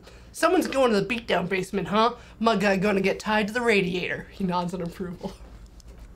Kuno doesn't know who put that shit in there, and if he did, he wouldn't squeal, but if you find out, maybe you can... Stop turning into a pig, Kuno! They're trying to get you hooked on the snitching! She lets out a hiss, even meaner than before. Get away from my Kuno! Yeah, Kuno jumps back. Get your bacon shit away. Kuno doesn't like what he's like to be seen with the popo. Get your shit down and out of Kuno's face.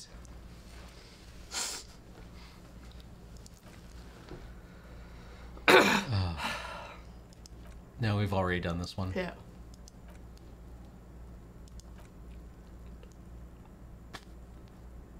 What the fuck is a Kuno?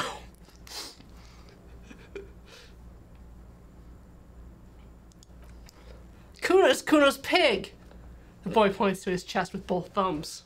Ah, so do you refer to yourself in the third person? The fuck you calling a third person? Kuno's the fucking first person. Looks slightly confused, but proud you came up with that retort.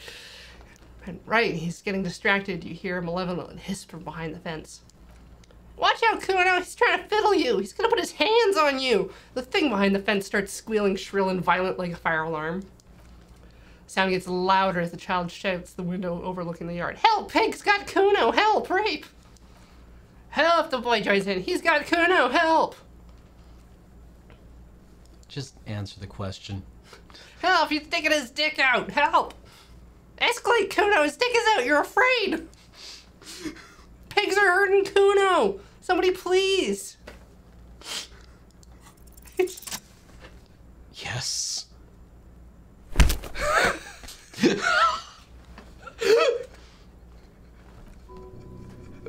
Thump. The blow connects surprisingly well, leaving your knuckles tingling. I like how it was just like, don't even move at the shoulders, just BAM! Just reach out. Ah. Ah, the blow connects surprisingly well, leaving your knuckles tingling. Kuno feels it. This was no light tap. The disoriented 12-year-old is trying to get his bearings.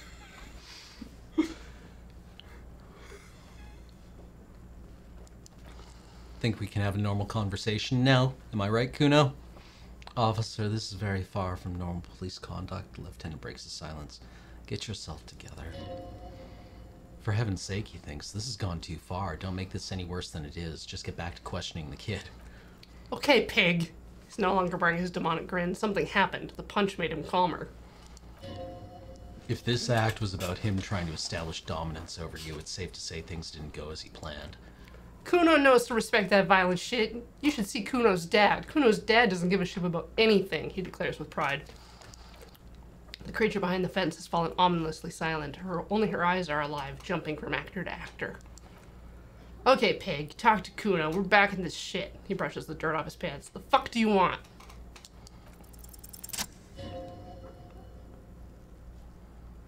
It's not Kuno. It's Kuno S. Kuno S is the other one. Kuno S, yes. Interesting. How? Kuno S is by far the worst of the two. Kuno has no problem being near you, but the other hides behind the fence, afraid for her life, like she's done something very bad. She came up with that psychopathic scheme of screaming for help before. Kuno just wanted to talk to you about his name. Kuno S was the one who wound him up and directed him. Also, Kuno hasn't stopped talking to you, even enjoys it from time to time. When you talk to the other one, it's like talking to a cornered animal. She only hisses. All in all, Kuno respects madness. You cannot hope to outdo her on that front. You must win yourself a few minutes with him alone. Try to separate them. Fuck you whispering about, he whispers back. He's whispering too. He's going with it, but watch what happens. Fuck you whispering about. Kuno wants to whisper. He's gonna fucking whisper, okay? Turns back to the hunkers again. Let's whisper, pig. This is it. You've got him, but be careful. You can still fuck this up. Don't make Kuno look bad at this.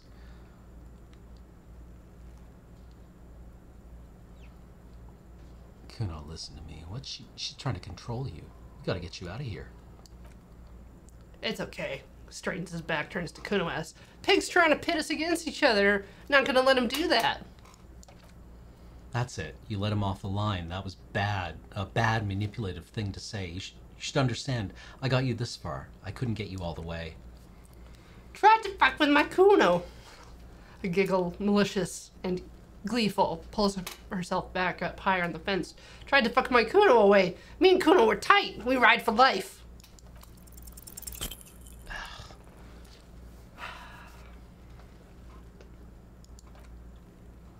Get your snout out of Kuno's ass. Waves you off. Kuno knows how hard Kuno pushes it. Kuno pushes it hard level. Should give up, Popo, or the Kun will keep fucking it out of you. Are you okay, Kuno? She looks worried. The Kun has her confused. That went wrong. He took it as a compliment. Then he had a minor seizure.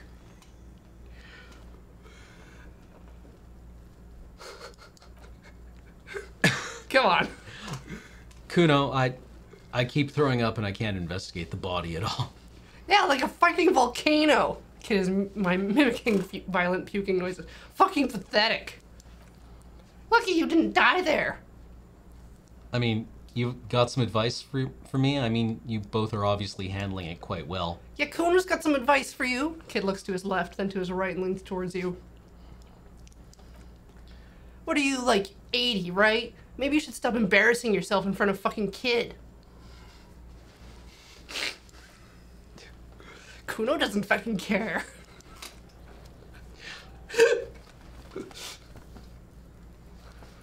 Ah. Fucker shit himself. Oh.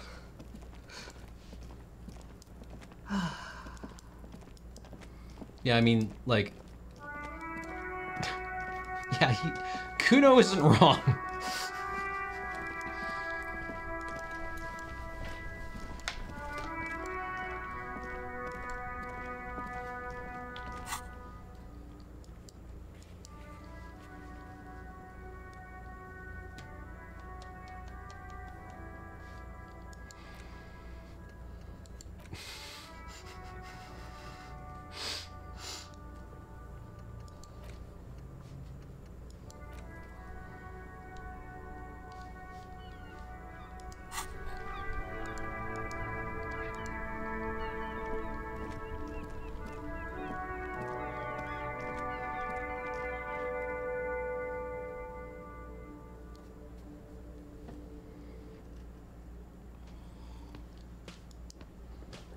Yo, who's this guy? You'll never know. Probably not. It is all about money, I know. Alright, guard. Oh, it's the... No, not the cook. Can I help you? Thanks. Hope you found what you were looking for. I found the victim's clothes. How strange. I certainly didn't put them there. Who else has keys to the trash container? Trash collection service, CS Municipal. I don't see why they would put anything in the trash, though. Ah, the elusive CS Municipal. I doubt we'll be able to track down who was sent here last and when. This will have to be one of those little threads that solves itself down the road. Turns to the man. Thank you anyway. Could someone on your staff have put them there? Sylvie had the keys before I got here, and I can vouch for her. I can vouch for all my staff. None of us would tamper with a crime scene. Alright, well let's talk about something else. I don't remember, what I would ask him about.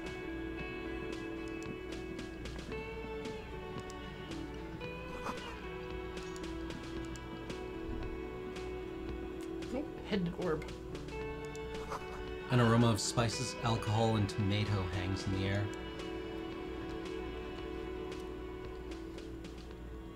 Korachi, Quebec. A thin man is smoking below an exhaust hood, occasionally sipping from his mug. This must be the Whirling's cook. As you step in, he nods towards the table and says something in a completely foreign language. The only words you can make out are Korachi and Quebec.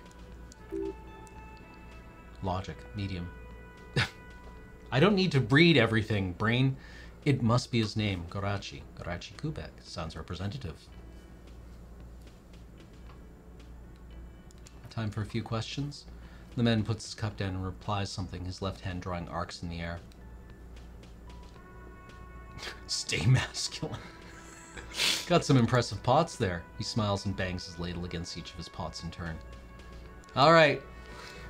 Stay fresh, cheese bags. Wait, what's that? Heavy steel door with a prominent dimple lock. It's painted blue. You immediately feel drawn to the color. Blue is for mystery. I wonder where this door leads. You do? The lieutenant regards you with patient skepticism. It's a door into the back of the kitchen. Why do you care where it leads?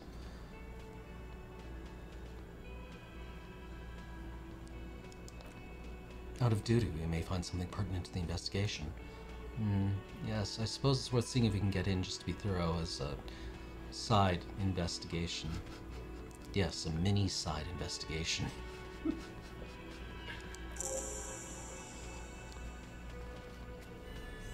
Oh. Ooh, volumetric shit compressor. When you finish the conversation. Oh, okay. It'll pop a head orb for you. The cobalt blue surface feels rough to touch. The stainless steel door is flush with its frame on every side. The blue door does not budge. Yes. There it is. Shit compressed. Bizarre scientific news from Ravachol West today, where a police officer's shit has been observed at a pressure of around 495 gigadecimals. These metallic hydrogen levels of shit togetherness were thought to exist only at the center of collapsing stars, not law officials. It remains to be seen how long the shit singularity lasts. All endurance white checks unlocked. Learning cap for endurance raised to 4. Yeah. Yay. Now you can check the body again and try not to throw up again. All right. I do like the ones where it says, this may take a while. Mm-hmm. Huh. Punching a child in the forehead didn't up our fascist at all. But it did up your good cop, bad cop. Did it? Oh. We also got another good cop, bad cop. Somewhere. Is that like, does Want to good cop... talk to guard about the door? Oh, while right. You're in here? Does good cop, bad cop operate on like a spectrum, or is it... You don't get to know. Okay. Can I help you? Mysterious blue steel door. Oh yes, that door, sure. Nothing mysterious about it, it's just a door. Do you know what's behind it? Do you have... No, I don't have a key. I don't know how to get there. And I don't care either. It's not like I've been wondering about it for 10 years. It's just the freight warehouse, probably. Or some boring storage space with a bunch of old junk and dust. Junk and dust. He runs his finger across the counter to check for dirt. He's attempting to maintain an air of indifference. It's absolutely not convincing. I think you'd like to know what's back there. Fine, okay, a little. He shrugs. But my job doesn't leave me time for wondering about one locked door in one of the cafeterias I manage. So I haven't opened it. I have cleaned the whole place 100 times over, though, after the animals. I haven't found a key, so good luck with that. I saw a sign that said the mess hall is reserved for the Union. Yes, not the whole damn Union, thank God, just the nastiest and loudest faction. Tosses his head in disdain. Come here in the evenings, dumb, unruly types, think they're big shit, but they're good customers. They place big orders and always pay on time. He hates the Union, but grudgingly recognizes its power over him, so he's directing his frustration at you instead. Retaliate. Let him. The lieutenant gives you a meaningful nod. We should find out who this loud faction is occupying the booths. Loudness means talkative, and we need info. How do we find them? We don't. We have to wait. They'll show up sooner or later. He looks toward the booth. Men are hungry, even striking men. If not today, then they'll be here tomorrow. What? By the way, you should come back to this thing-based questionnaire if you see anything interesting in the whirling later. I don't have money to pay for a drink. No, you should totally ask. It'll go totally well for you. Hey, Gart, can you spot me a... Yeah. Find out who is in the Union box. Oh, jeez. I'm gonna turn the fan on. Oh, yeah, it's getting a little, like, hot in here. It's getting hot in here. So lower the temperature.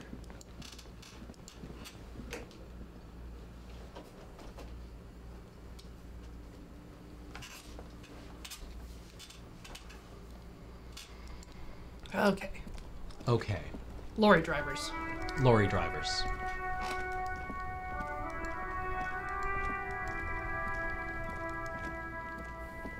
Well, there's this guy. Yep. And this statue. Mm-hmm.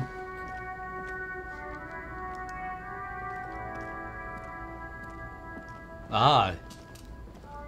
Hidden things. Wait, what is this? What do you say? An old monument stands in the middle of the traffic island, pointing toward the sea. It looks as if it's been reassembled piece by piece, secured and mounted in the air with the aid of numerous ropes and rods. Who is this? A silver plaque on the statue's pedestal reads, "I am Philip III, the Squanderer, the greatest of the Philippian kings of Revachol, son of Philip II, the opulent, father of Philip IV, the insane." Volition. Not a good track record of mental health in that family. What did this king do? Hey. Even by the standards of the Philippian kings, old sumptuous Philip was known for his profligacy. In what way? Well, he blew through the whole national treasury, starting with the decline of one of the penultimate century's greatest superpowers, the suzerain of Revachol. His own maladministration foreshadowed the fall of the monarchy during the anti-centennial revolution, and an end to his family line and the monarchy on the Insulindian Isola. How did he blow through the entire national treasury? Stories have it that he had his bedroom converted into a treasure chamber where he stored unfathomable wealth, Krugerrands, bars of gold, ornate weaponry, armor, and various chalices. He called it the Sol Aurum. It was obscene. There were whispers he slept on a huge pile of gold-dipped feathers like some obese dragon instead of a bed like a normal person. The man certainly knew how to live. Thank you, necktie. No wonder everything went to shit. But wait! You haven't even heard about his fabled cocaine addiction. The what now? You see, old Philip wasn't just good at squandering the national treasury on gold and ceremonial weaponry. He was also a prodigious snorter of nose candy. Not just any nose candy, though. We're talking royal Philippian blow, allegedly twice as potent as the stuff you find nowadays, and purple. Philippian cocaine was purple. This is a lot to process. Oh, so he's addicted to nose candy, a bloated druggie?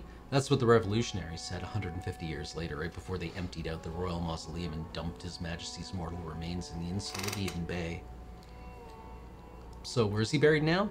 Beneath the cold waters of the Elysium Bay, thrown there by the revolutionaries after they cleaned out the royal mausoleum. So the statue, the original was blown apart by communards, then further damaged during the landing of the coalition's airships during the turn of the century revolution, when Martinez was leveled. Who restored the monument? Some years ago, a group of liberal, artistically inclined individuals, designers mostly, thought it would be ironic to restore the statue of the most wasteful ruler of Revachol in the poorest part of the city.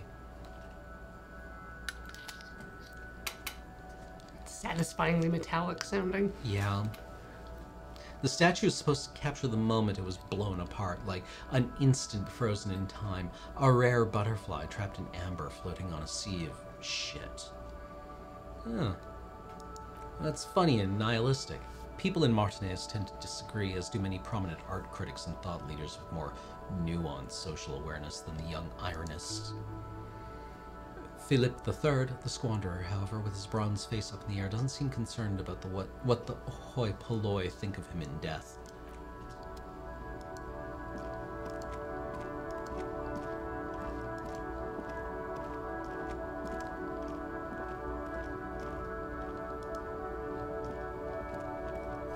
A foreign car kept in good condition.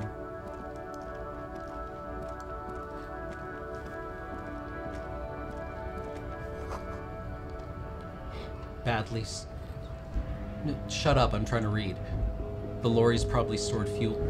Well, alright. Now it stores booze. Grad Factory of Magnets and Miracles, U49. A lorry stuck in the traffic jam. This is a big, heavy, Grad-made machine, as well kept for such an old machine. Look in the window. The windows are clear, they've been recently washed. You can see a lorryman's cabin with a personal belongings, stickers, insignia. Stickers and insignia? The driver has adorned his space with a substantial collection of peculiar paraphernalia. Proclamations about honor, strength, and purity are glued to various panels. What about the back seat? The back end of the cabin has a small perch to sleep, large ashtrays. There are several suns and wheels sewn into the curtains. That's not how you spell sewn. Racist, nationalist paraphernalia. He grits his teeth. Not unusual in this part of town. This is our guy. The lieutenant nods towards the racist lorry driver. You think this lorry belongs to our tough guy? Likely, yes. This guy's proud of who he is, draped all over his machine. So where is he? Over there. Oh, that guy. That guy. There's that guy. There's the guy at the end of his fallen truck, and then I think there's the pale driver who is sitting east of the statue. Oh, okay. Looking for something? This guy's got tiny little eyes that are super close. If his eyes were any closer together, his left eye would be in the right socket, and Like they would just cross over. Yeah.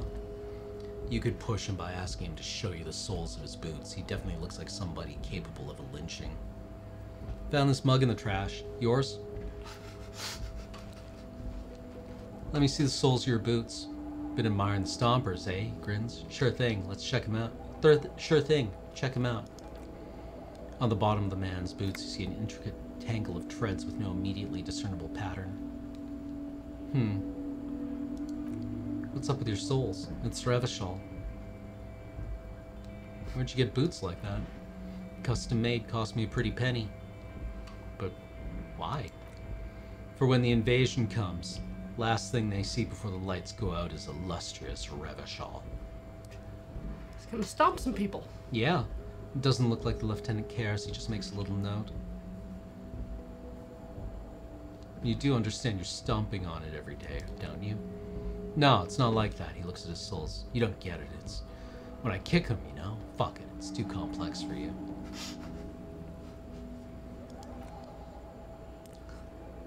Oh man, that's great. I didn't see anything that funny in a while. Is it yours? God damn. No, it's not mine. What's your stance on drugs? Drugs? They're shit, man. I don't let anything pollute my body. It takes a long drag on a cigarette. Why not? You know where that shit comes from. Saramiriza, Safra, Ilmaria. They take the money from our local junkies here and then use it to outcompete us in the manufacturing sector. They know they can't beat us in a fair fight, so they have to get us to weaken ourselves somehow. It's racial sabotage, racial economic sabotage. And that's all I needed to know. We're done for now. Not sure I agree with your police work there, Kim. We'll wait until there's a check we need to pass. Thankfully, we can level up in dialogue, so we can fail it and then level up and reopen it.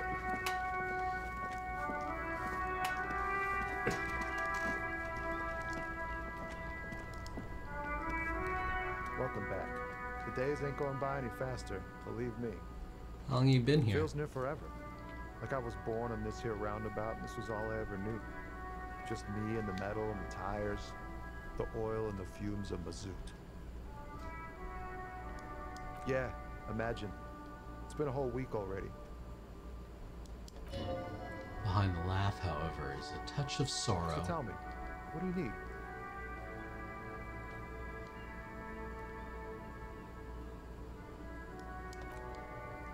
He ain't one of us drivers, I know that, all accounted for, otherwise I haven't really asked about that. Been wasting time right here, keeping busy. It's easy to see he's telling the truth, but he keeps his nose out of the dark stuff. Busy with what? Analyzing the fundamental structural and psychological conditions of being stranded in the midst of a sea of motor lorries and their sad, despondent chauffeurs. And your conclusion? A sense of surprise there ain't more bodies hanging from more trees. What are you hauling? Oh, high-grade narcotics, illegal firearms, stuff like that.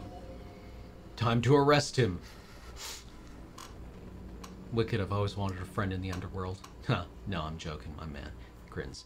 Fallon runs a nice, clean business. This haul of cargo is mostly sporting goods, you know, tracksuits and that kind of thing. Oh, fucking shit, can you swap me some pants? Right? This is where Kuno got his pants. Yeah, definitely. They usually get shipped to Grad and the Occident, though we've been making headway in the Ilmarian market lately. One of those fallen tracksuits you're hauling? We're pals and all, but I can't just freely hand out the merchandise. The bosses won't be happy.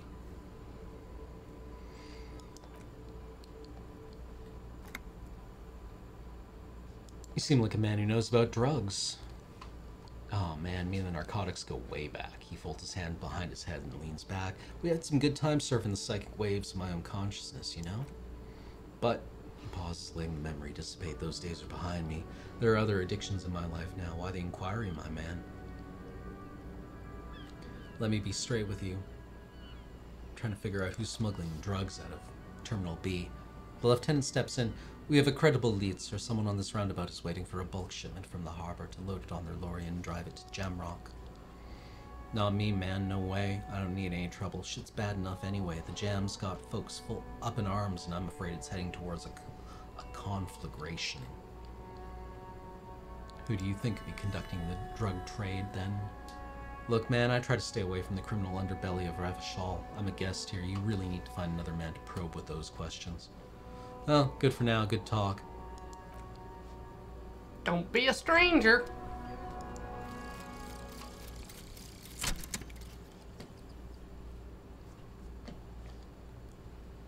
Here we go. Home awaits. Walk past Station 41 and through the market, past the Boogie Street spearhead to the other side of the lake, the Frozen Eye at the center of the district, then past the video rental store in the corner.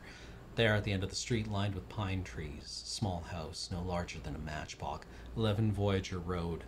You no longer live there. Those times are gone, and so are those people. Why did you come here? Why are you still here? And where's the dealer? You have to get back to work. That's all you have now. Ooh.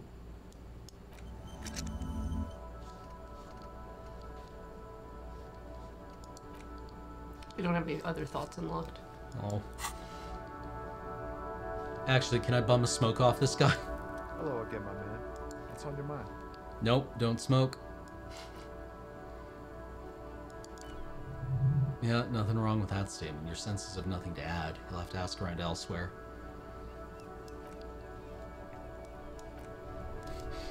Very good. If we get some money, you can buy them at Freet, I think. Oh, okay.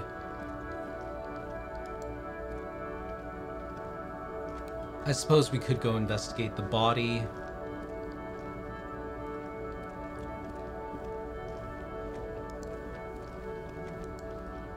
But let's see if there's any other lorry drivers about. East? Yep. Right there. I've never done this, so I don't know how this plays out.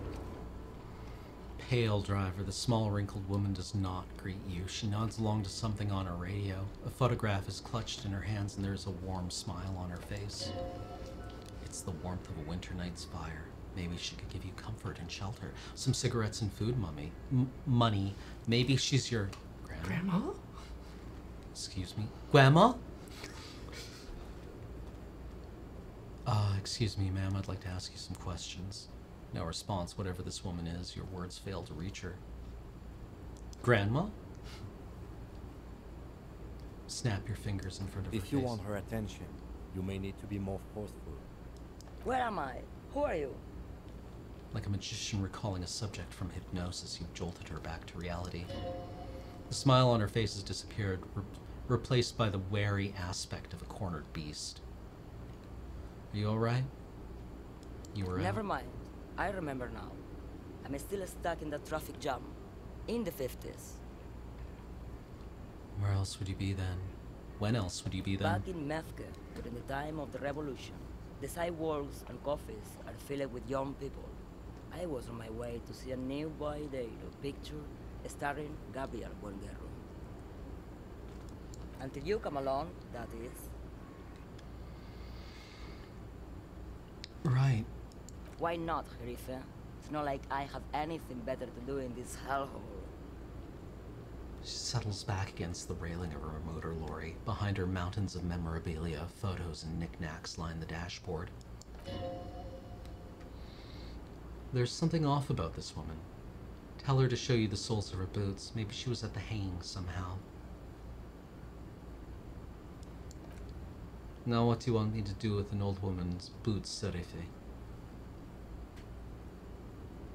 Please? Help me out here, it's important. Please, she raises her boots slowly with contempt. I think you should let me get back to the Gabriel Buenguerro. You're no Gabriel. Gabriel doesn't say please. She's wearing sturdy boots made of black leather. Buckles run across. The sole is also made of leather. Now the other one, please. Just before Gabriel, it was the coronation of Franco Negro. Now there's a real man. There's no aberration in the pattern that you can see. She puts the boots down. Moreover, the boots were size 37. Tiny. There are too many discrepancies in all of this. These are not the boots that made the prints. I could have told you that from just looking at them. Her size is 37. The feet of a little girl, she smiles. They fit well on the pedals. What do you need drugs for, lawman? I see what I feel. The great adversary. No drugs can compare. The adversary. Yes, there is a protagonista. She gestures to the intersection. And an adversario. I'm on the side of the adversary. There's no coming back from that hall. Those epithets are familiar somehow. The great adversary, the great unrest. I don't like the sound of any of that. It sounds like a horrible drug, the worst one of them all. Where would I get my hands on an experience like that? If you don't know, she flicks her wrist in a gesture of casual dismissal. What are you hauling exactly? You're mail, lawman, what of it? Are you smuggling drugs through Terminal B? Her shoulder bones crack as she shrugs. Maybe, probably not. Makes no difference to me either way. How can you not know what you're hauling in your own lorry? Just this month, I made half a dozen trips from Saramizia to Grad on the U41A. What do you think they take from Saramiriza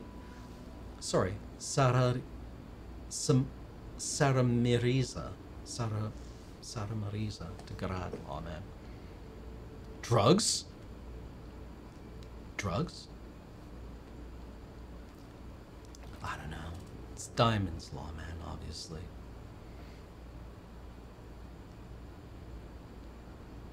Yeah, if you had no drugs, who is? Easy, it's the skinny man who thinks he's a poet. Never trust a poet. Just squints across the square. Also, he's the only one I can see from here. That's correct, there's no visibility of any of the others. Why are you still waiting here? Where do you want me to go? This isn't so bad. I can listen to music or the seagulls. Look at all the colors and the features of this world. It's a good palate cleanser, this jamboree. Or I can just relax and let my mind carry me back to where it will. To the Great Plains. I think we're done here, no? He closes his notebook to stress it. Thank you for now.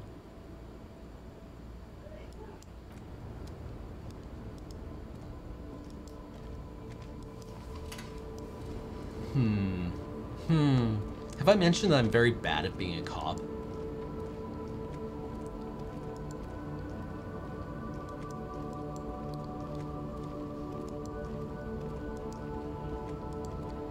Though I do like their space trucks. Yeah.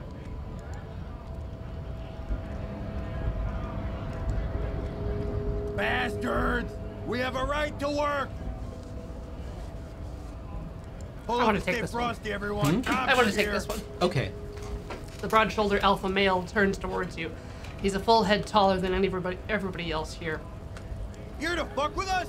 Beat the honest worker down? Why should I? We're here to fight for a cause. Stripes usually have problems with people who have causes. Okay, I'm thinking no. Good. We're fighting for a cause here. Right to work. Right to work. Besides, we're not that different. It helps the people see us talking. Cops and strike breakers together. Shows authorities are on our side. Builds confidence. Maybe you should ask them the question. Like why we're not allowed to make a living here. Shame on you! We have families to feed, you piece of shit. So do we, Scab. Loitering man hollers in return. Was your goal here? We were promised work, he points to the gates. We'd be in there, working, if the bastards hadn't shut the gates. And you're unable to breach the entrance? Main gate's locked. Would take heavy ordnance to bust it open. Could try to get in through the secretary's office. Points up the stairs. Door's locked. Guards blocking the way to the access panel. I don't mean the scrawny mesk punk up there either. Points to the dock worker idling on the staircase. I mean head measurer or whatever he is. Wait, head measurer? Huge Seminese guy standing up there in an overhead passage. Won't let anyone by. Access panel is right behind him. How bad could one guy be? You seem capable. Bad. The man glares at you. Standing on a narrow bridge, he's got a strategically advantageous position. He's trained. I don't know how Union has a trained killer up there, but that one's no joke. My men are tired and hungry. They're workers, not fighters. Why don't you just talk to him? Like civilized folk, you mean? Man rubs his chin. These native fucks don't understand civilized. It would be better for the neighborhood if you went home, at least for now. You can't get in anyway. No. They will give up eventually, or get drunk, leave the button unguarded, then we charge. The man rubs his jaw, a perfect, lightly bearded square wedge. Who are these strike breakers?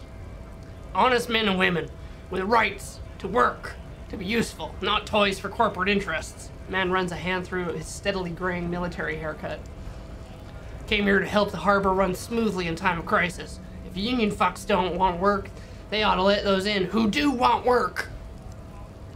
I have a question. The lieutenant looks him in the eye. Why do all these men follow your leadership? You think they follow because I'm big and loud? No, they follow the rules of the market, rules of the economy, because they were, he starts bellowing, given a job to do. No kidding. I want to get into the harbor too. Have fun, he snorts. Union ships are on full strike. Don't think they're gonna let you through the gates. Trying to meet their fat boss? I'm trying to do an official thing. Right to work. He again shakes his large fist, then turns back to you.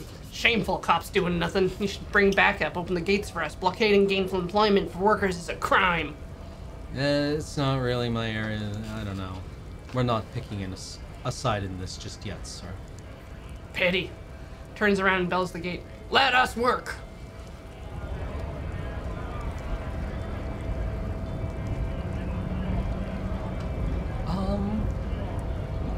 What do we even... Is there a pawn shop nearby? Yeah. Where? End of the road. End of the road? Oh, really? Okay. Let's go and see if my gun is there. You can double click to hustle. Ooh. Do the hustle. Frit.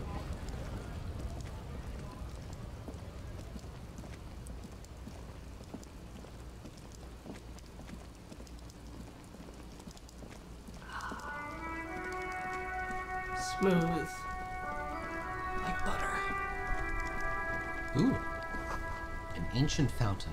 It doesn't pump water anymore. There's a tree in it. Silly tree. Oh, no, That's not where you tried go. to go around the other side of the fence to where the ball game is. Uh-oh. There's a ball game. Yeah, right there. Oh.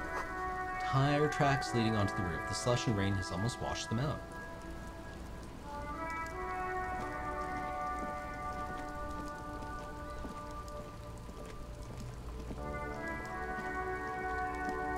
What's down here? The pawn shop. Ooh. Through that door. Roy's Pawn Shop. Fast cash for faster times. I think Roy might be my favorite character. Really? Oh, this is exciting then.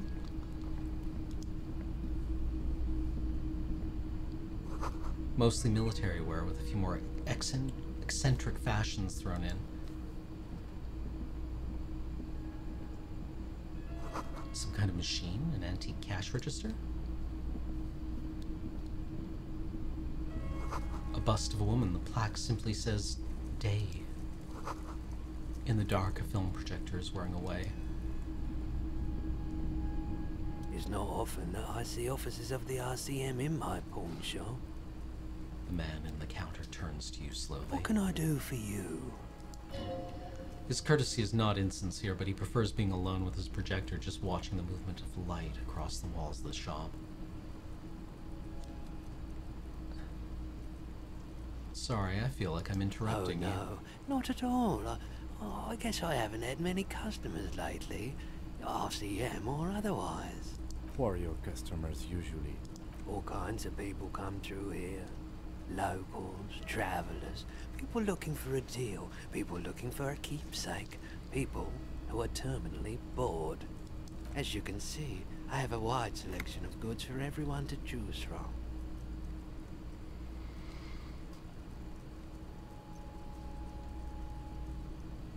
It keeps me entertained. Entertained? He might be high if he is on what? What is he on? No. Ah! Oh, he definitely is high. Whatever it is, you've probably done it in many other things besides, but you can't cut through the jumble of sensations to get to the answer. A guarded man like him wouldn't tell you if asked out loud. By the way, do you happen to have any guns? Guns? Someone else came here earlier today asking the same question. I'm sorry.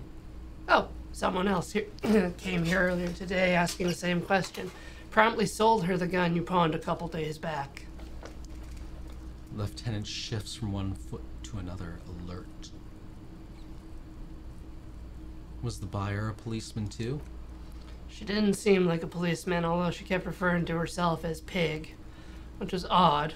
Found her interest in the gun a bit obsessive, but I was just happy to get rid of it, and her. Truth be told, she was terrifying. Right, so let me get this right. The lieutenant turns to you. You sold your sidearm, issued by the citizens' militia, and now a civilian is running around the streets of Martinez with it. Miraculously, his face does not reveal what's happening inside.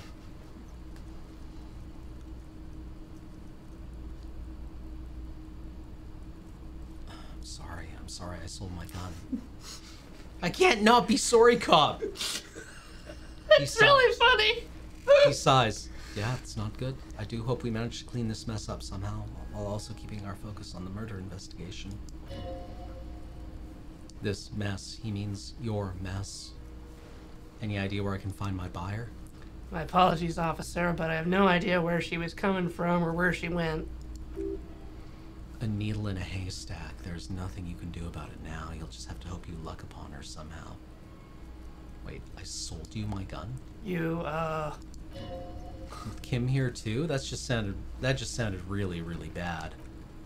You were adamant about getting rid of it, officer. He hesitates. Said you were undeserving of a service weapon of the Revachol citizens' militia. I don't like keeping guns around the shop for long. Off the charts, photon emissions. Unhealthy kind. He's not telling you the whole story. It seems he's trying to spare you. I feel like there's something you're not telling me.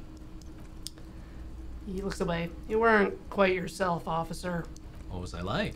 You were very distraught. You said the gun was a threat to your life and that you can't trust yourself with it tonight and you need the money. When I said I don't normally buy firearms, you put the gun barrel in your mouth and sort of sucked on it. Then I agreed to take it. Yeah, it happens to everyone. How much did I sell the gun for? 15 rail. That's not a lot of money. It's clear that the lieutenant looks from you to Roy and then back to you. It's clear that he hopes this tableau might still turn out to be a bad dream. It's not, though. This gotta be the most wow. There's pity there, too, in case you didn't notice. Oh, I'm sorry you had to see me in that state. No apologies necessary, officer. At least now I know. Hey, Kim, we figured it out.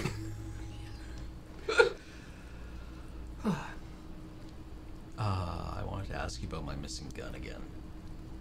Oh, okay.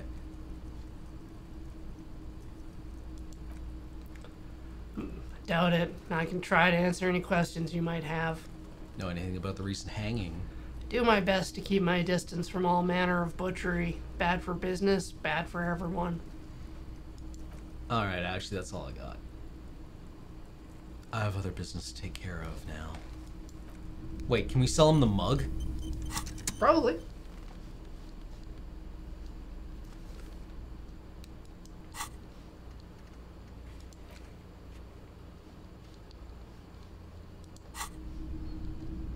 The first option is dialogues to sell stuff. Hello again. How can I help you? Oh, I don't have anything to sell at the moment. Alright.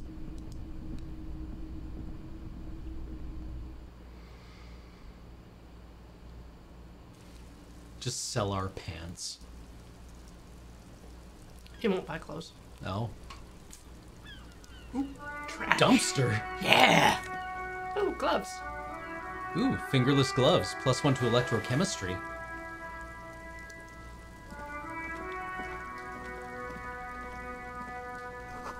Water lock out of order until Wednesday, 7:15 a.m. Man on waterlock. G'day to you, officer. Burly man hangs out by the waterlock, carving up a generous serving of salami with an old hunter's knife. Cat can have a little salami. His eyes are fixed on a man stranded on the other side of the waterlock on an enormous billboard that has fallen down in the canal between them. Well, what caused this wreckage? I wasn't here to witness it, but those look like tire tracks on that sign. Weird, huh? Then again, plenty of daredevil drivers in Revachol. The words daredevil driver sound ominous to you. Too bad it also takes a year and a day to repair anything around here, especially a waterlock. The rest of the coast is closed off until then. Can I have some, Little salami? Can cops have a little salami? Sure thing. Want some too, officer? Turns to the lieutenant. The lieutenant ponders the offer for a moment, then decides to go for it. Why not? He takes a slice of the salami from the man and chews on it. You know what's further down the coast? Well, there's the fishing village and abandoned fish market. Bizarro church, not much use to the congregation, though. There always seems to be something wrong with it. Thinks for a moment. Yeah, not really much else. Just bombed out ruins. Right, bye. Peace! Waterlock control panel. A couple of indicator lights are missing from this control panel. Loose wires dangle from the now vacant holes. In the middle is a lever. Beneath it, a small metal plaque. This panel usually closes the water lock, turning it into a bridge that lets you cross the canal, but there's a crashed Samaran butter sign in the way. Pulling the lever probably won't do anything.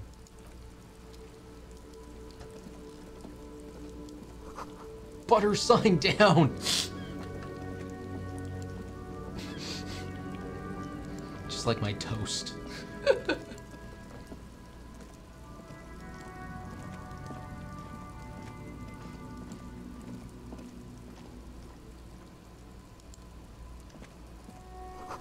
A helpline to the company that controls the drawbridge. Silang. You see a Samaran street vendor surrounded by a motley assemblage of goods. When he realizes you're looking at him, his face breaks into a wide, welcoming grin. The name Silang is embroidered over his breast pocket. Happy shopping, officer. Everything's cool here. Gives you a thumbs up. Everything's cool. The goods are cool, the customers are cool, the place is cool. And one more thing, officer. You're very cool. No, I'm not. Both hands into finger pistols. Fires a few finger bullets we're under in the air. attack! I'm not cool. What? No. I can't believe you said that. You got a personal style. You know what you like. You like premium menswear. Look around and browse. Everything looks cool on a guy like you. Take your time. Settles back into a pile of boxes he's sitting on. Don't be distracted by the flattery and funny man act. Questions. What kind of stuff are you selling here? Only the coolest goods in Revachol. We got sneakers, speakers, extremely comfy pants too. Try them on right here. No shame, only freedom. Where'd you get those comfy pants? I'm an entrepreneur, officer. Begins counting on his fingers. I've got sources, buyers, suppliers, distributors, manufacturers, wholesalers, all extremely cool and above board. Is there a discount for cool officers like me? No need for discounts at Silange's, officer. Everything's already on sale. He nods towards the crate. Anything you want, 50% off. Anything for you, he smiles. Where are you from, Slang? Me? It's a boring story, officer. Who cares about the past? I'm all business now, all Revachol. But you're not local, are you? Very sharp, officer. I'm Cyrese from the Sigue province of the Cyrese Empire. The apricot suzerainty, you know. Apricots are delicious. The apricot suzerainty, the lieutenant explains, is what Sigue archipelago is commonly known as in Revachol. He pauses. It's a bit of a fraught term, I'm sure you understand. No, apricots come from Sigue. Benner explains. My grandma used to grow them, but Sigue is a shithole, and that's why I came to Revachol. Here's much better for an independent entrepreneur. Less laws. Speaking of, why not support an independent local entrepreneurs? I spend half my profits back to my grandma in Sigue. Well, if it's for his grandma, you should buy a lot of things. I'll look around, thanks.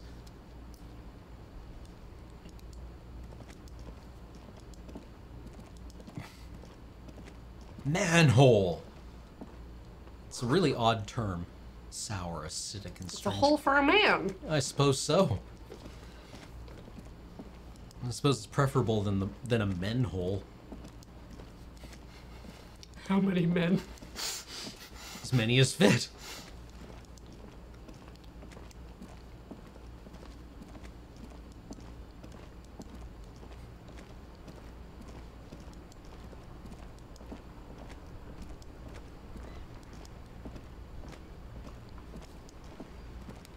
Okay, let's go get the body down, and then we'll thank subs. All right, if you can. Let's see if we can.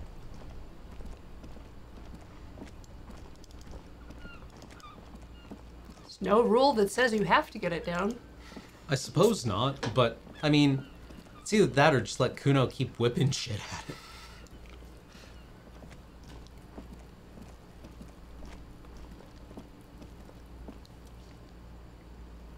Oh yeah, shit compressed. Alright. As you breathe in, the odor comes over you. It's a spell of the mind telling you to run and your stomach to wring itself empty. With your hands at your sides and your eyes squinting, you stand in it. Do they always do that?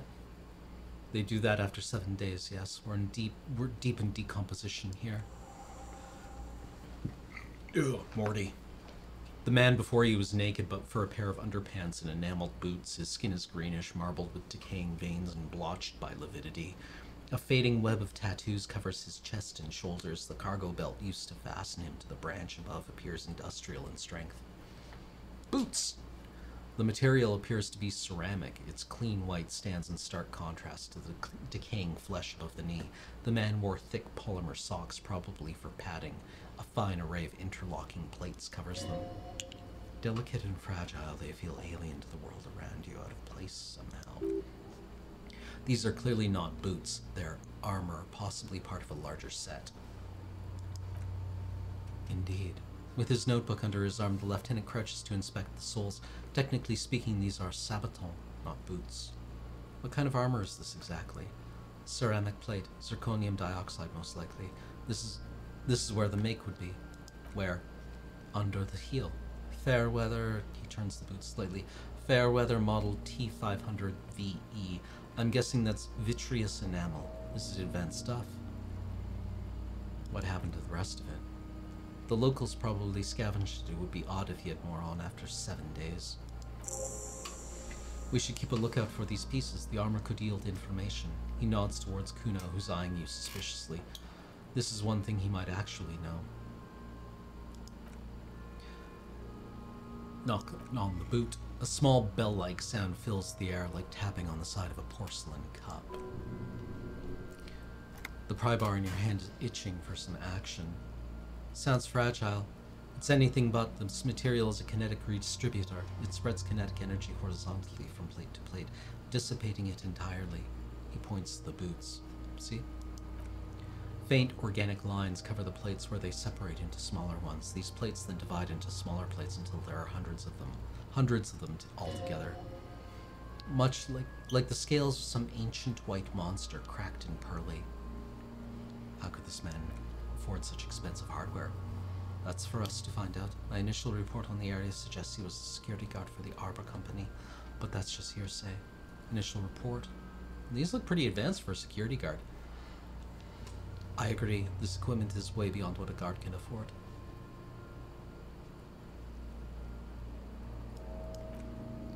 The cadaver slowly twists on its cargo belt, his torso covered in tattoos and extremities blotched pink and blue. Inspect the belt. The hangman's knot is pulled tight by the weight of the corpse below. Yellow, hard-edged polyester cuts into his neck. Above, a sliding buckle ties the belt to a branch. What kind of rope is that? Industrial strength, the kind used for tying cargo to lorries. Like in a circus, when the circus leaves town, they tie a black spotted giraffe to the wall of a carry pen.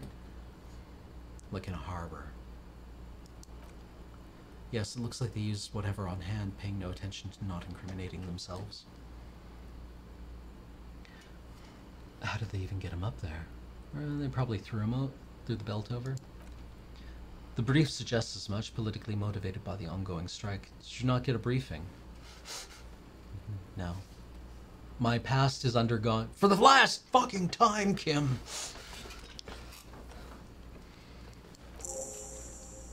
Okay. You should ask me once the first moment we get. It's not merely polyester, it is steel reinforced. He rises to inspect the noose. See these lines? This is where the wires run. I see rabbits for more than 20 strands. This makes getting him down much more problematic than I assumed. Inspect the tattoos. An intricate web of blue lines stretches across the torso, from the right shoulder to the solar plexus. Each time they intersect, small white stars formed in their crossing.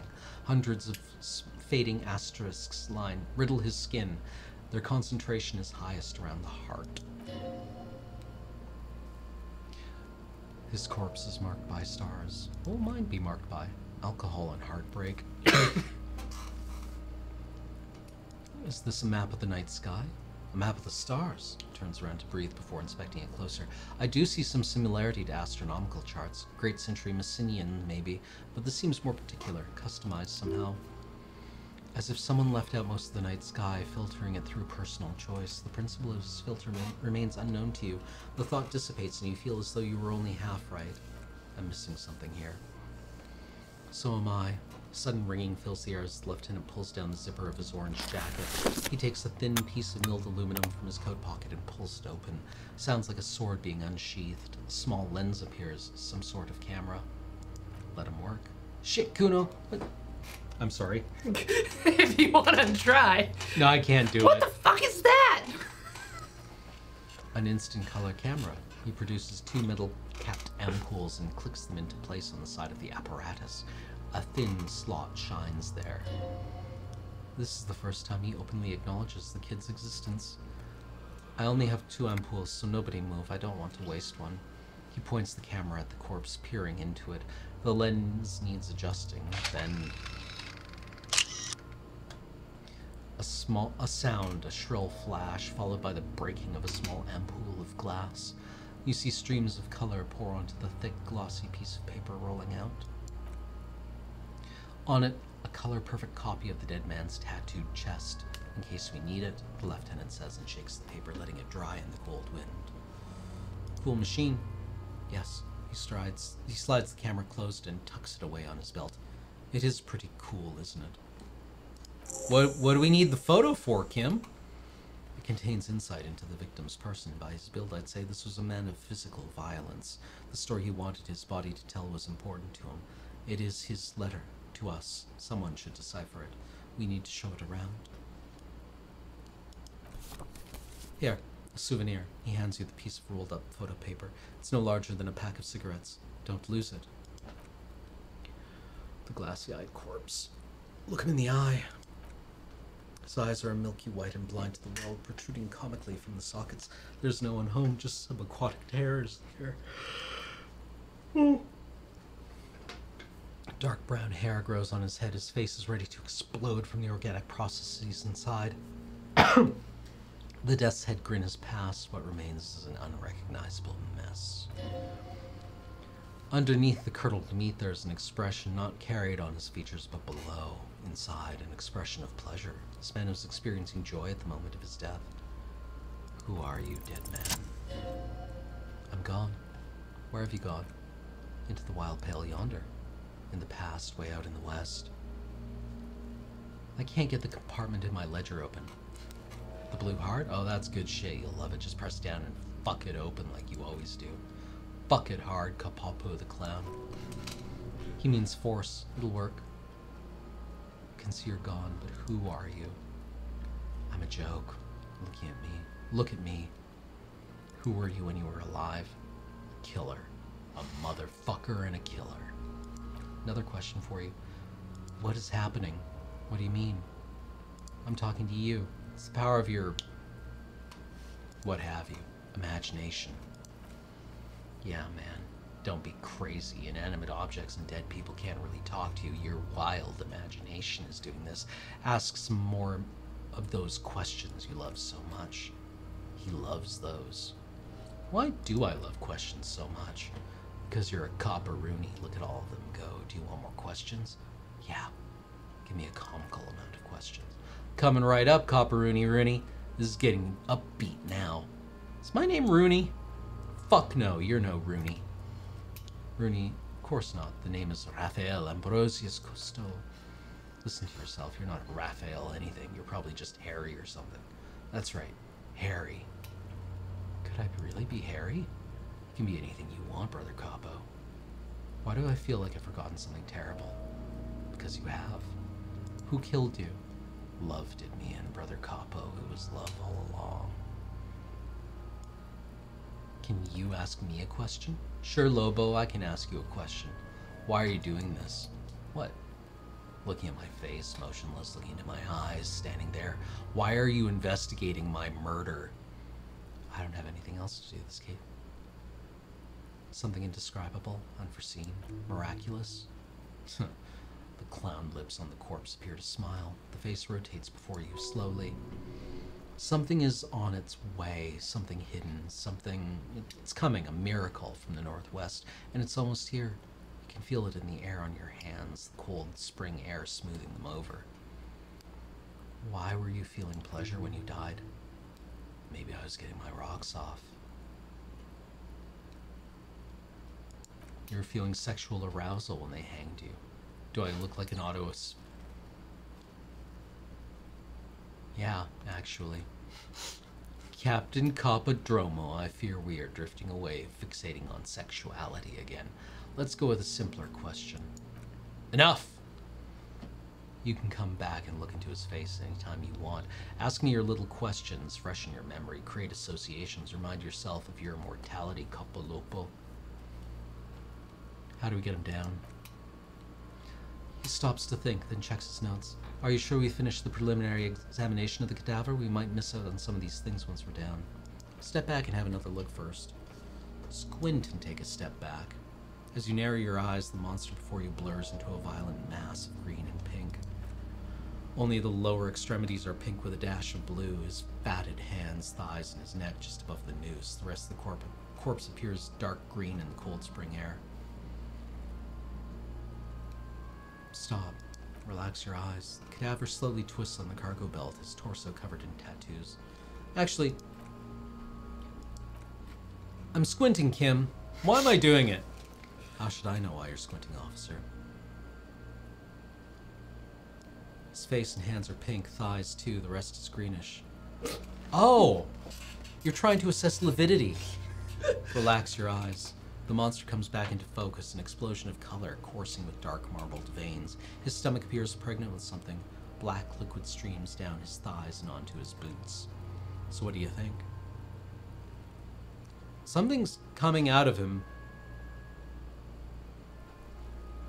Wait, he's beaten up. See the brute? Like, a pool of blood and feces is eaten into the frozen mud below the man's feet. Purge liquid is dripping into it drop by drop. Yum. The victim appears to have contained no more than half a kilogram of digestion at the time of death. The fuck he's saying? Talking about shit! Maybe he went to the toilet sometime before death. Maybe. He doesn't really want to dwell on it too long. He's beaten up. See the bruises? I do. Most of them are post-mortem, maybe even all of them. The delinquents have made our jobs harder with their little sport.